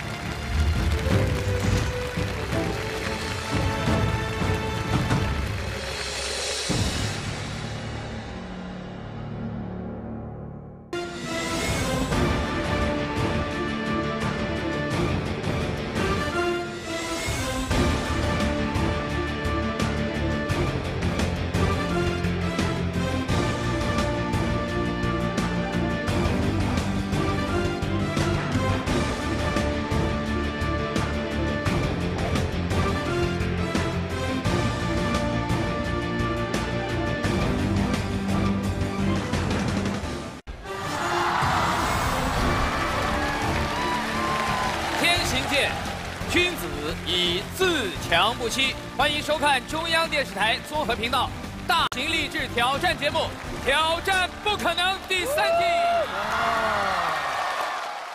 在我们《挑战不可能》过去2季的舞台上，给大家留下的印象最深刻的，除了我们的挑战项目，还有很多大家平时难以见到的超级的挑战道具。我可以告诉各位，今天这个挑战项目此刻摆在舞台上的道具就是绝对震撼的。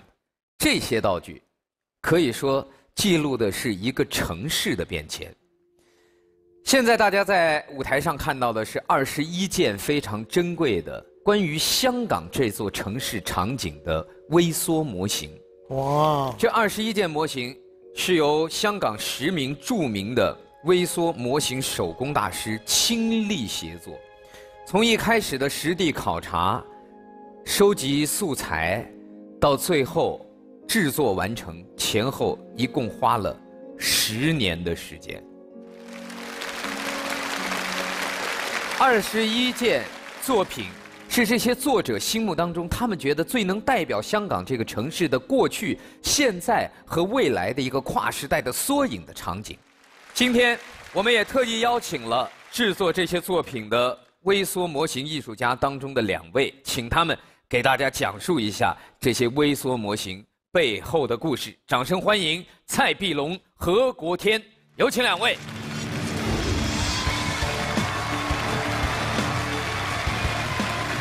2位舞台中间请。您好，亮。21件作品，2位在制作的过程当中，你们印象最深的作品有哪些？就是这个报纸档。是我跟蔡老师一起做的哦，这个是香港蛮有特色的书报亭，我们叫哇，就感觉像真的一样哇，好这像一个照片。在60、70年代香港要买报纸杂志很方便，只有找到茶楼酒家外边必然有一个报摊，一件报纸档里面有200多种报纸杂志。饮茶前买份报纸，再摊一中2件，当年是最在配搭。近日，茶楼酒家都搬进商场，报摊已被邻近的便利店取代。其实这种报亭现在香港还有哎，是啊，对我们经过很多马路，它还会有，对，通常都是在茶楼酒家外面的哦，但是现在比较小了，它可能会很快的消失哦。我们可不可以下去？你们可以下来一起看，但不要碰，不要触碰啊！太想看了，太想看了。好，这些很快要消失了。公用电话亭已经慢慢的很少再有人说打公用电话。另外一个很有特色的凉茶放电影的为什么里面那个电视机会放电视？你看，在放老电影哎。它的电视是有内容的，有画面，那里面的电视是可以放的。生活迫人。你怎么做的？这么小个电视？哇！看这个，这个是哪里？这是我跟蔡老师特别为香港20周年一个展览做的。哦。我们花了差不多1年多的时间。香港本来是一个小渔村，鲤鱼们是为数不多还能够保留住老香港感觉的地方，也因为它是进入香港的主要入口，所以它是我们迎客的大门。你们看，从离门这个地方看这个美丽的维多利亚港，好像今天现前这个报纸一样。谢谢。我听说这个作品是在全世界各地也经过巡展，是啊。每到一处，是不是大家都是这样的状态？如果对这个城市有印象，那每一个场景都会激起很多美好的回忆。我去过好多次香港，是因为工作，有好几次是奥运会结束之后，所有的金牌获得者都要去香港和澳门做一场联欢会。对，孙杨也在。对，今年我们的辽宁舰访港也是当时非常轰动的，所以不断的还有新的素材，未来可能会成为你们的灵感。一定。谢谢你们的匠心，谢谢你们的灵感，谢谢你们的用心，谢谢。好耶！这21件作品，也代表了香港人心目中他们对这座城市的过去的记忆、现在的印象和对未来的期许。那么今天我们的挑战就跟这21件微缩作品有关。接下来，让我们掌声请出我们今天的挑战者出场。哇！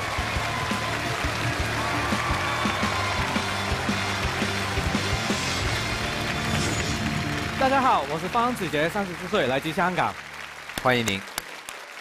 请问您今天来是要挑战一个什么样的领域？今天是对我记忆力的一个挑战，我要用我的大脑记住一切，不可以放过任何一个事件。记忆力。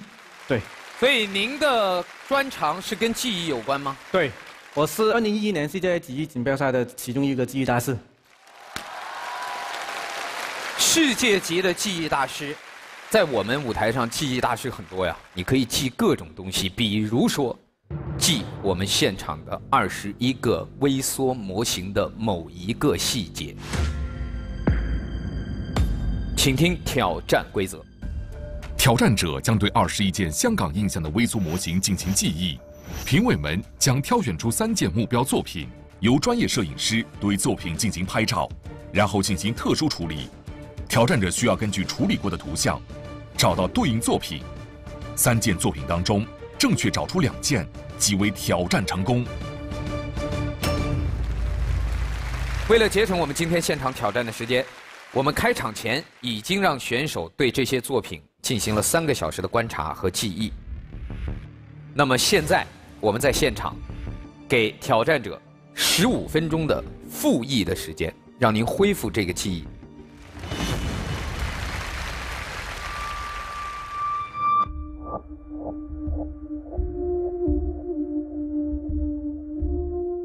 在3个小时里面要记住21个作品，而且每一个作品也有过8个不同的部件。在这么短的时间里面，我要记住那么大的信息量是非常困难的。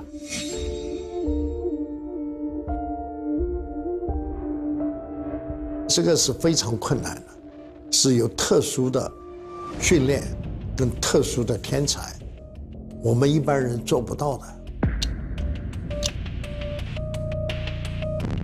我以前记的是一些数字啊、文字、一些平面的东西，可是现在去记的是立体的，是一些3D 模饼，是一个对我来说更加难去看的。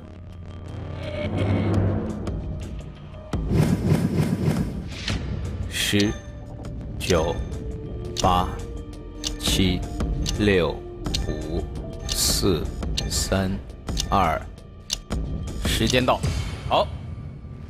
我们的挑战者用了15分钟时间，对他之前3个小时的记忆再一次重温了一遍。我们有请挑战助理为我们的挑战者戴上眼罩和耳机，隔绝挑战者在现场可能采集到的其他信息。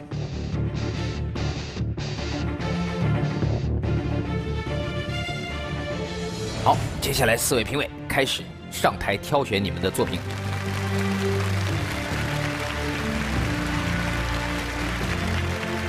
4位评委将挑选3件目标作品，由专业摄影师对作品进行拍照，然后将拍摄完的照片上传到触摸屏中。评委们将依次在触摸屏上对自己选择的作品照片进行3倍的放大，选出一个长和宽各5厘米的局部区域，再进行消色处理，使目标图像变成黑白色。你觉得这个简单吗？哇，他这个太厉害了，这太难了。我选的是这一张。哇哦！放大。模糊处理，再加上一把颜色消掉以后，完全就看不出来。哇！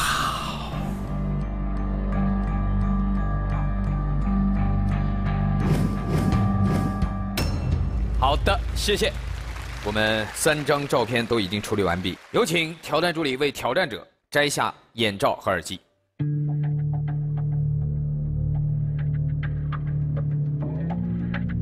方先生，久等了，您先适应一下现场的光线。大概只记了80%左右吧，所以对我来说是没有什么信心的。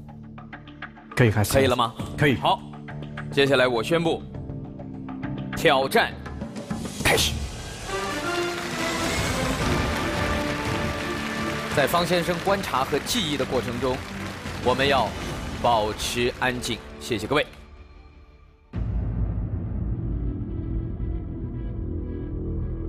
我看见第一张胶片的时候，比我想象中更加模糊，更加难去看的。黑色的部分真的很多，白色的地方真的很少，那个信息量是非常的少。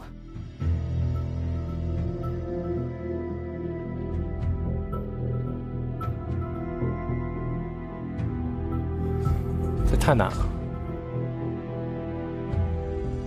3个小时的记忆，21个作品，每个作品就不到10分钟的时间，一个作品给我3个小时都不够。而且你别看有的作品看着像小，就一个盒子，但它里面细节多，所以很难。再加上我们这个是特殊处理过的局部，更是难上加难。21件极精细的微缩模型，上千个不同场景的部件。评委选出的局部图片，通过放大消色处理后，成为常人眼中难以分辨的模糊图形。在3个小时的时间内，要记忆如此庞杂的物件细节，几乎是个不可能完成的任务。嘉宾给我的题，这个平面的胶片，而且这个颜色也退掉，这么小的信息量，给我去找不同的作品是非常的困难的。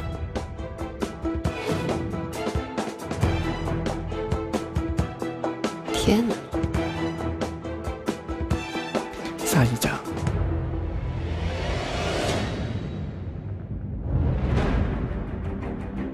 在21个场景里面，有很多场景也是有人的嘛，基本上是一样的。我要从那么多的人去回忆你一个人的角色，也是非常困难。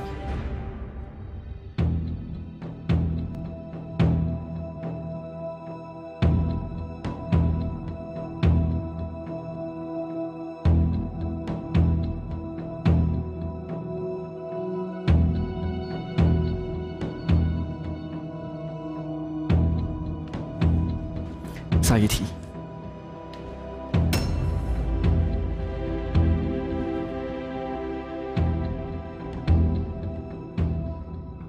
这个我觉得很难。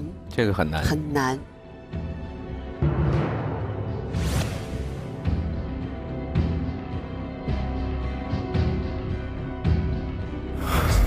这太难了。这个是非常困难的。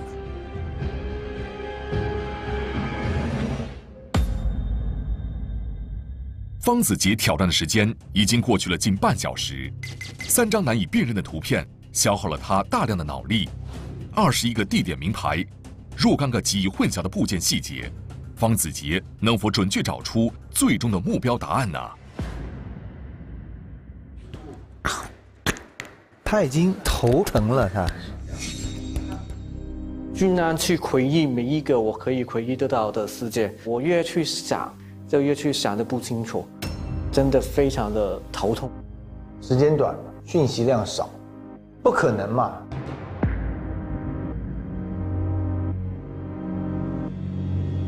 有好几个场景的布景是非常相似的，所以我有一段时间是在犹豫的。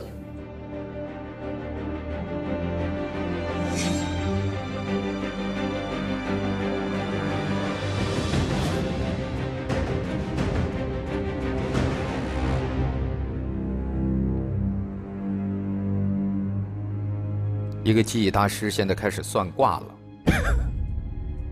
点兵点将点到哪张？好，挑战者将3个答案全部放在了挑战助理的托盘上，谢谢。接下来我们有请挑战助理把挑战者的答案放入验证架。我们也再次掌声有请挑战者回到场中间。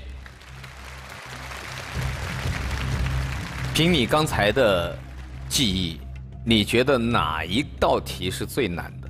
第一道题。稍后我会告诉你是哪个评委出的这一题。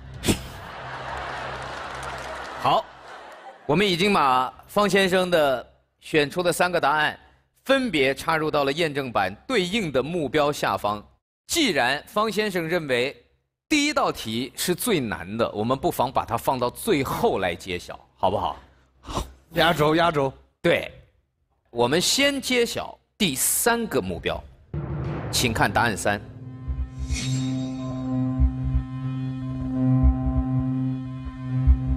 第一个字“糖”，方先生的答案第一个字。对的，我觉得是对的。距离不对啊。糖。哦。中间是空白。3个小时的记忆，21个作品，每个作品就不到10分钟的时间，一个作品给我3个小时都不够，这太难了。这个是非常困难。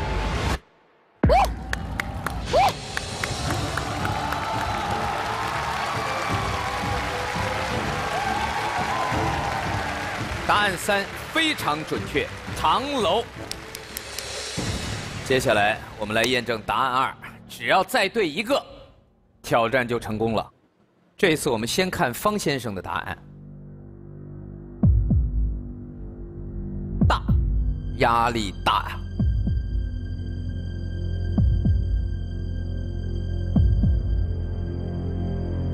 对。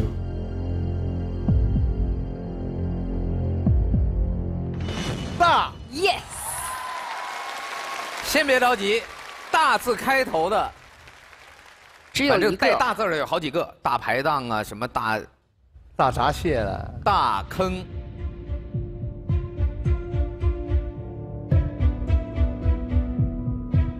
大坑，哦，5，火龙，火龙，漂亮。方子杰挑战成功，耶！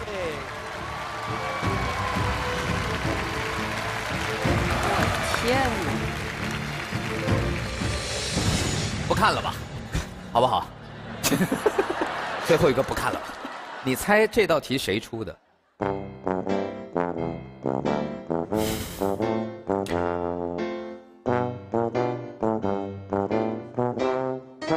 李博士，李博士，李博士。平常我是可能出那个题，但是今天不是他，不是，真不是他。错了。揭晓以后我告诉你。好。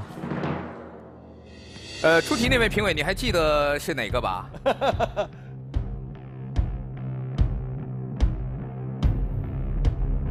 真的不好看，因为我感觉是应该是错的。还没出来哎，不对哎，对了对了，哎不对不对不对的，好像不对哎，距离不对啊，距离不对，对了，哇，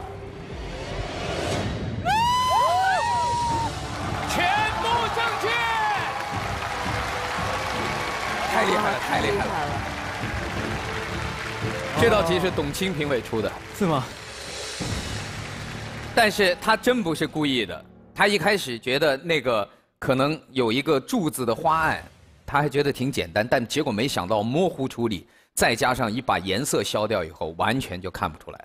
但是，记忆大师果然名不虚传，非同凡响。接下来，我们就把挑战者留给我们的4位评委，我在荣誉殿堂等着你，谢谢，祝你好运，谢谢。在第一道题里面花费了最多的时间是吗？第一道题，我有想过好几个，我只能够把不可能的好几个去排除。他用排除法。对你来说最简单的应该就是我跟哈林老师这个吧？其实这一个有另外一个也很相似的。因为我一开始选的是死机区，因为死机区只有一边有这个围栏，可是唐楼另外一边也是有的，所以最后也是选这个唐楼。哎，那么多的香港的场景里边，这里边有哪个场景对你来讲你是特别喜欢的吗？我最喜欢的是这个龙凤大礼堂。哦，大礼堂。我在小时候，我奶奶每年过生日的时候，我们家也会到这种厅堂，去办这个寿宴。我的家100多人聚在一起。100多人。100多个人呐，对。你们是个大家族啊。是啊，虽然现在奶奶不在了。可是我看见这个大礼堂的时候，也会想到当时那种幸福的感觉的。餐厅一说起来就会有记忆。对。其实刚才我们也说了，这个21景里边有很多都是和吃有关的地方。可能我们每个人想到自己家乡的时候，我一下就想到，我大概3、4岁的时候，我爸爸牵着我的手，跟我哥哥带我们去吃早茶。大人在他那边谈天啊。他就跟我点个蟹黄包，所以我一辈子就记着蟹黄包，最爱了。后来出国了很久啊，到美国求学啊，每次就想到，所以我第一次回国1985年，他们说怎么招待，我说要蟹黄包。李博士吃的不是蟹，是回忆，是童年啊，对，是一个份感情啊。我的童年回忆啊，就是大家应该有听过永和豆浆吧？有没有听过？对。我就住在那里，永和，所以永和豆浆是因为那个地方产生的这个名字。真正的永和豆浆有一股炭烧味，有的人会不习惯，我特别喜欢，所以我后来长大，我只要喝豆浆，我一定去找有炭烧味的。可是现在越来越少了。我最深刻的记忆，那个东西现在没有了。就是每到夏天的时候，推着自行车卖棒冰的雪糕，它是木头箱子，然后木头箱子翻开，里边是棉被，被火盖着里边的一根根的棒冰，他要拿那个大木板要敲的那个声音就啪啪啪，擦的棒冰。然后呢，我拿个2毛5买5根回家，然后小朋友1分。一说起来，各自生活的城市，我们滔滔不绝啊。方子杰，可不可以跟我们介绍一下，在你的记忆当中，香港最美的地方在哪里？在我记忆当中，我觉得香港最美的就是现在大屏幕这个维多利亚港，因为今年我们的航母就是停在维多利亚港，这个停了我们航母的维多利亚港多了一份不一样的名。我曾经在那里10月1号的晚上，维多利亚港燃放起了烟花，美极了。我当时心里很有感触，因为10月1号是中华人民共和国的国庆节，而在那天，香港维多利亚港，我看到了最美丽的烟花。我一生到过香港很多次，几十年来，我看香港的转变。最近回到香港，我觉得回到祖国的怀抱里边，比以前更繁荣了。不知道方先生作为一个香港市民，还有什么样的期待？我相信香港在将来会给我更加多新时代的记忆。港珠澳大桥通车了，香港、珠海跟这个澳门很快就会成为一个大湾区。这样的时候，我们回内地就更加便利。之后我们高铁也快也通车了，去内地就更加方便、更加近了。进。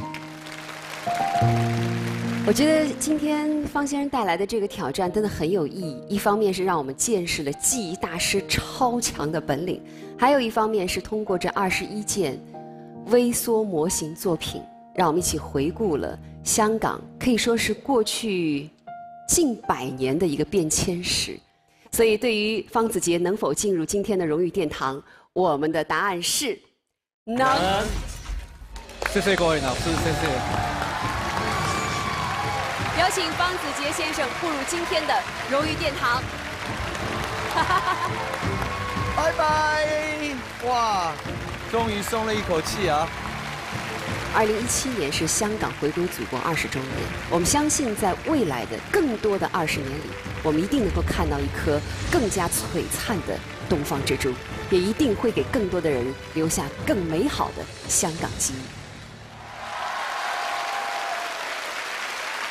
今天的中国正在以一个全新的面貌展现在世界人们的面前。说起中国的高铁，那真的是让中国人扬眉吐气，非常的骄傲和自豪。前不久，9月21号，我国拥有完全自主知识产权的中国标准动车组复兴号，跑北京到上海这条线的时速已经达到了350公里每小时，成为了全世界高铁运营速度最快的国家。北京到上海现在只需要4个半小时。今天的中国已经给人们出行越来越多的选择，而且是更加高效、快捷、舒适、便利的选择。很荣幸，接下来我们要请出的这位挑战者，就是高铁的一位制造者的代表。掌声有请挑战者出场。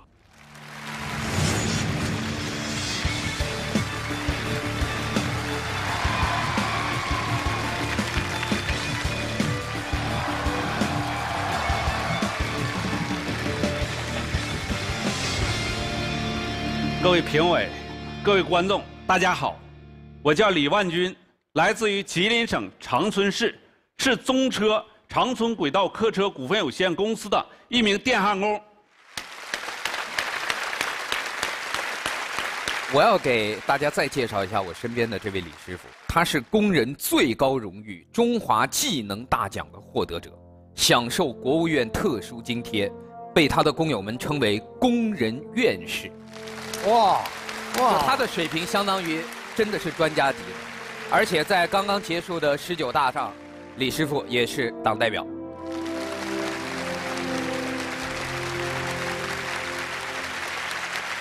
那他3个勋章是什么意思呢？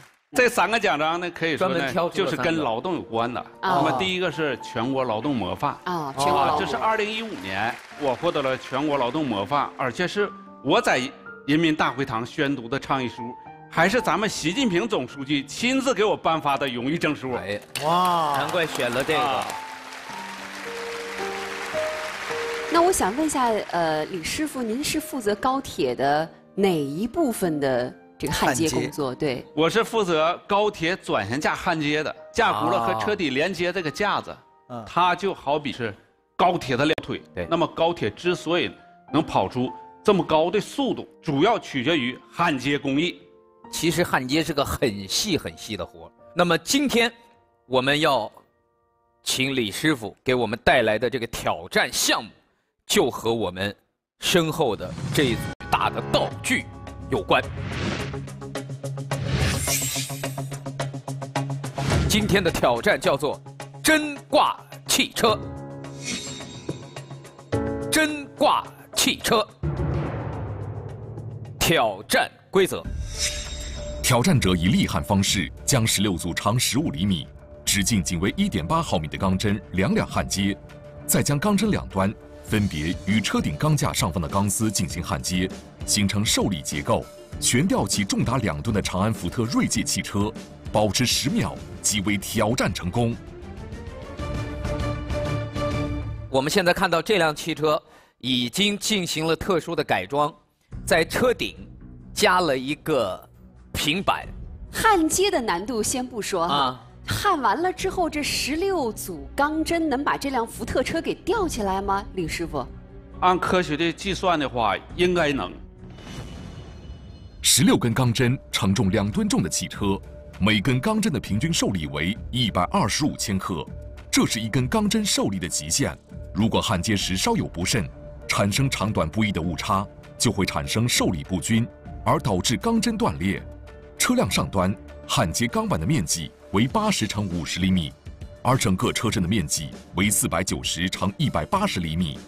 巨大的比例差意味着挑战者将要在极其精准的操作下完成力量的分配。同时，车辆悬空后，车辆会发生的自转，这也是对各个焊点的极端考验。细微的差异都会导致挑战失败，挑战者能成功吗？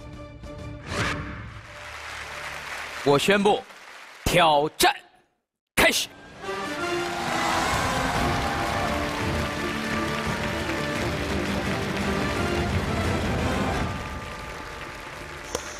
哦，哎呀！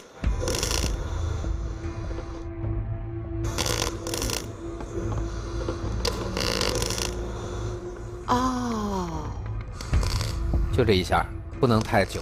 那个温度很高吗？很高啊，几千度。而他的手几乎是贴到了那个。他这应该是电焊专用的手套，隔热的，要不然一般手套烧穿了。有点震撼啊！对，我是学机械的，我曾经有玩过这个焊接，它其实一点都不好焊，问题就是在焊接点的牢固与否。他这一次挑战非常困难。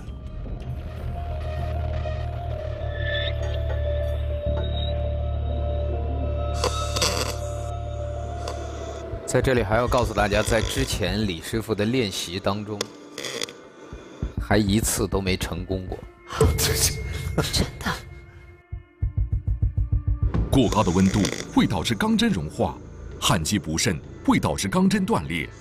在这个实验中，从未成功过的李师傅面对重重的考验，这次能挑战成功吗？李师傅要在30分钟内完成我们的16组焊接。哦，有限时啊。对，所以48个焊点，30分钟，平均每1分钟要有1个多焊点。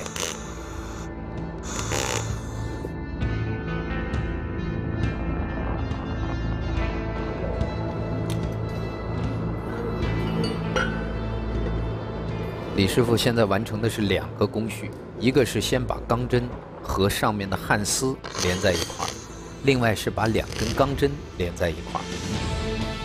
把这上面的工作完成之后，李师傅还要把所有的钢针的下端和汽车顶部的这个钢板焊到一块儿。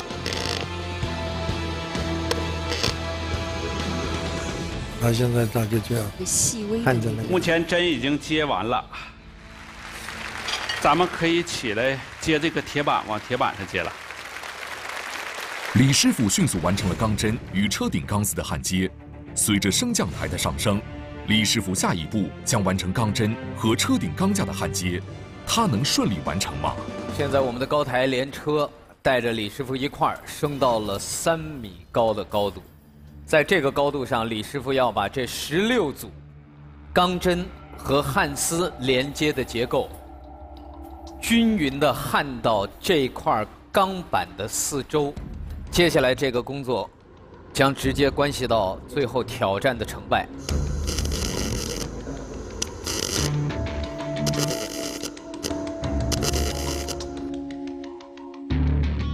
看着觉得有点悬得慌啊！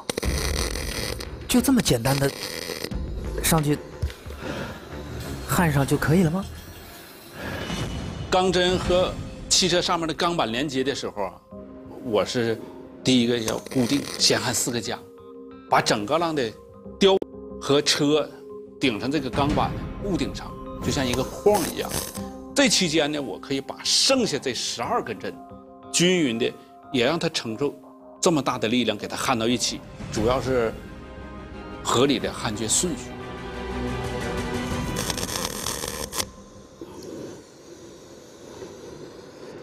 哦，这16根它是焊在2边儿，一边8根。我突然明白为什么它这个水平没有找得那么准确，它当中稍微有2根的，吃力一不均匀，它有一根，其中有1根断掉。它就会形成连锁反应。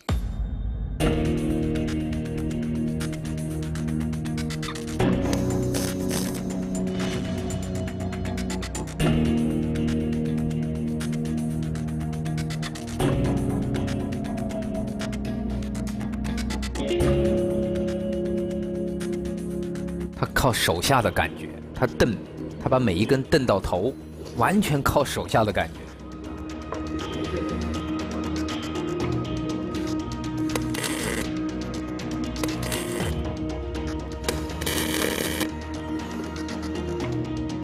现在我在找呢，看哪根没吃劲儿。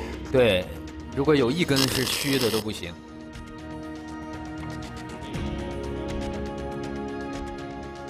现在我们的时间还剩下8分钟，但是我看李师傅的挑战应该已经进入到了他的最后阶段。他正在对最后的这几根焊丝在进行牢固性的检查。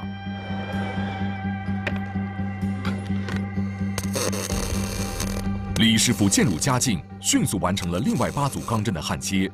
面对时间压力的最终考验，这16组钢丝能够成功吊起汽车吗？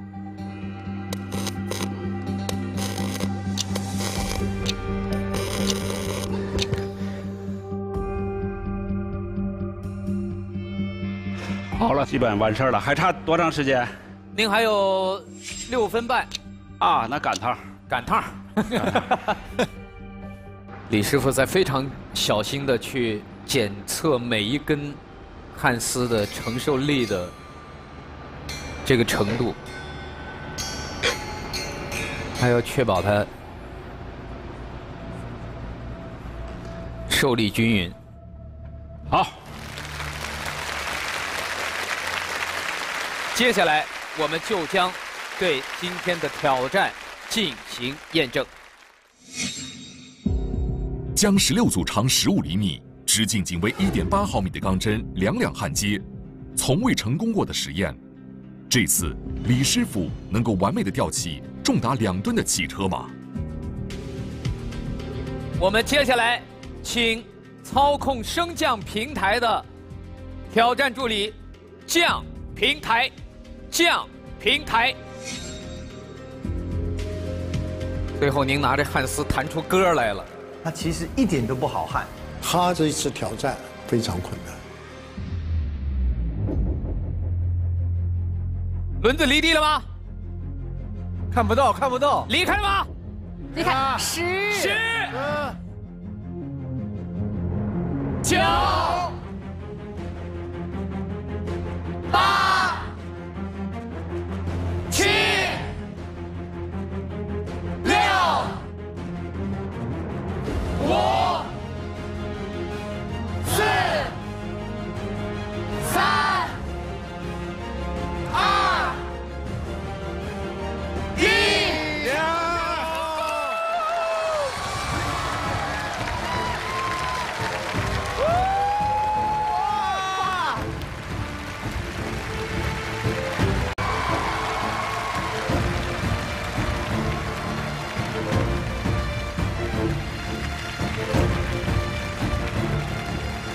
厉害，太厉害了！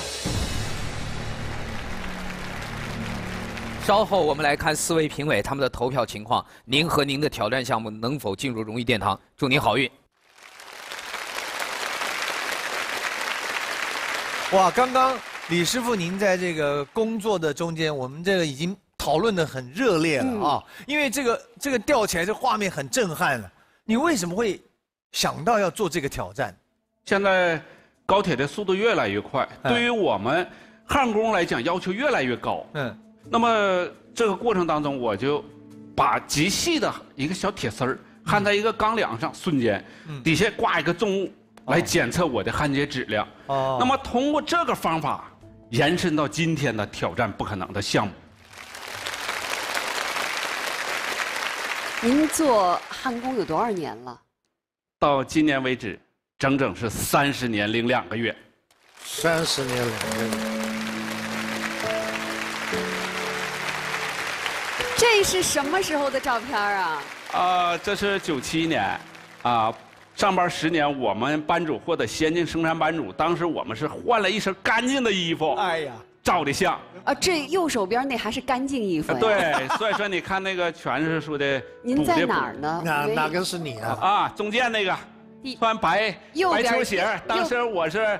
哦，白鞋子那个。哎，我是白鞋穿了一双新鞋，直到今天要照相。28个，一个班有25调走了。当时我也想调走，太苦太累了。当时我就找我的父亲，我的父亲啊，也是科场的7年老劳模，非常固执。但是我觉得说的也非常有道理。他说：“万军，我可以给你调走到任何一个工作岗位。作为技术工人，如果你不好好学技术，放弃了技术，那就是混子，一混就是一辈子，将来没出息。”就这样，我父亲平时给我抱点小板，让我练习焊接技能。当我焊完以后，我的产品，它就是一个艺术品。当你看到了自己这么多的成果的时候，再苦再累也不算啥了。李师傅也说到，爸爸对你的影响特别大。我觉得在今天这样一个我们见证挑战成功的时刻，应该把这份喜悦和父亲一起来分享，好不好？我们有请李万军的父亲上场。好。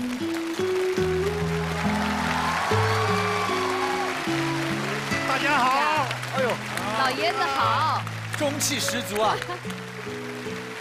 老爷子胸口也别着2个奖章呢，这2个是什么奖章啊？一个是长春市劳模，一个是5育劳动奖章。哎呦，也是。你们是一样的。但是儿子的奖章比您多吧？多呢，还比我大呢。他是全国的金的，我这是镀金的。所以我觉得，其实李师傅啊，这也是一种家风的传承啊，就是老爸身上这种艰苦奋斗的，这种精神就传到了你身上了，而且他也这么要求你的。所以我有这样的儿子，我感到自豪啊！我有这样的父亲，我也感到骄傲。哎呀，太好了，太好了！我们国家因为拥有像你们这么优秀的工人，我们也感到骄傲和自豪。谢谢你们。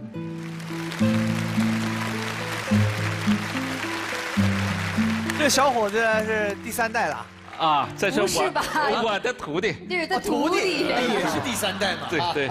所以徒弟在跟师傅这个拜师学艺的过程当中，最深刻的感受是什么？我应该把我师傅这种工匠精神传递下去，干好我本职的工作，不辜负师傅的这个殷切期望和嘱托吧。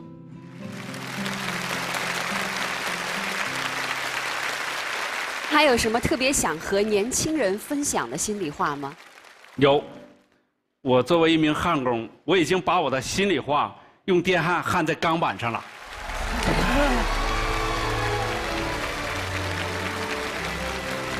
哇，这叫铮铮誓言。好了。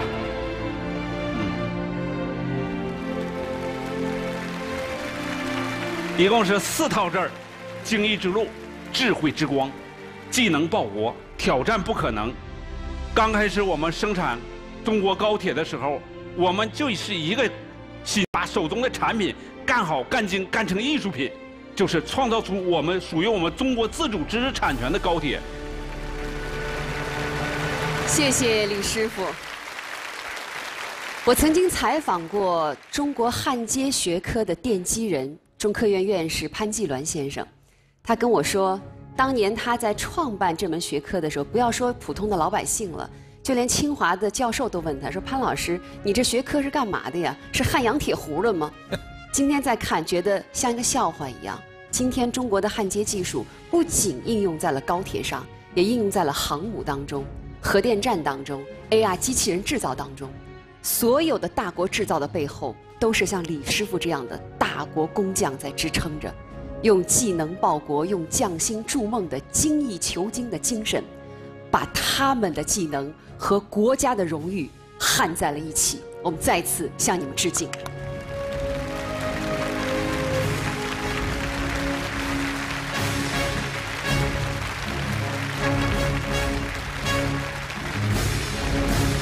那对于李师傅、李万军能不能进入今天的荣誉殿堂，我们3位的回答是：能。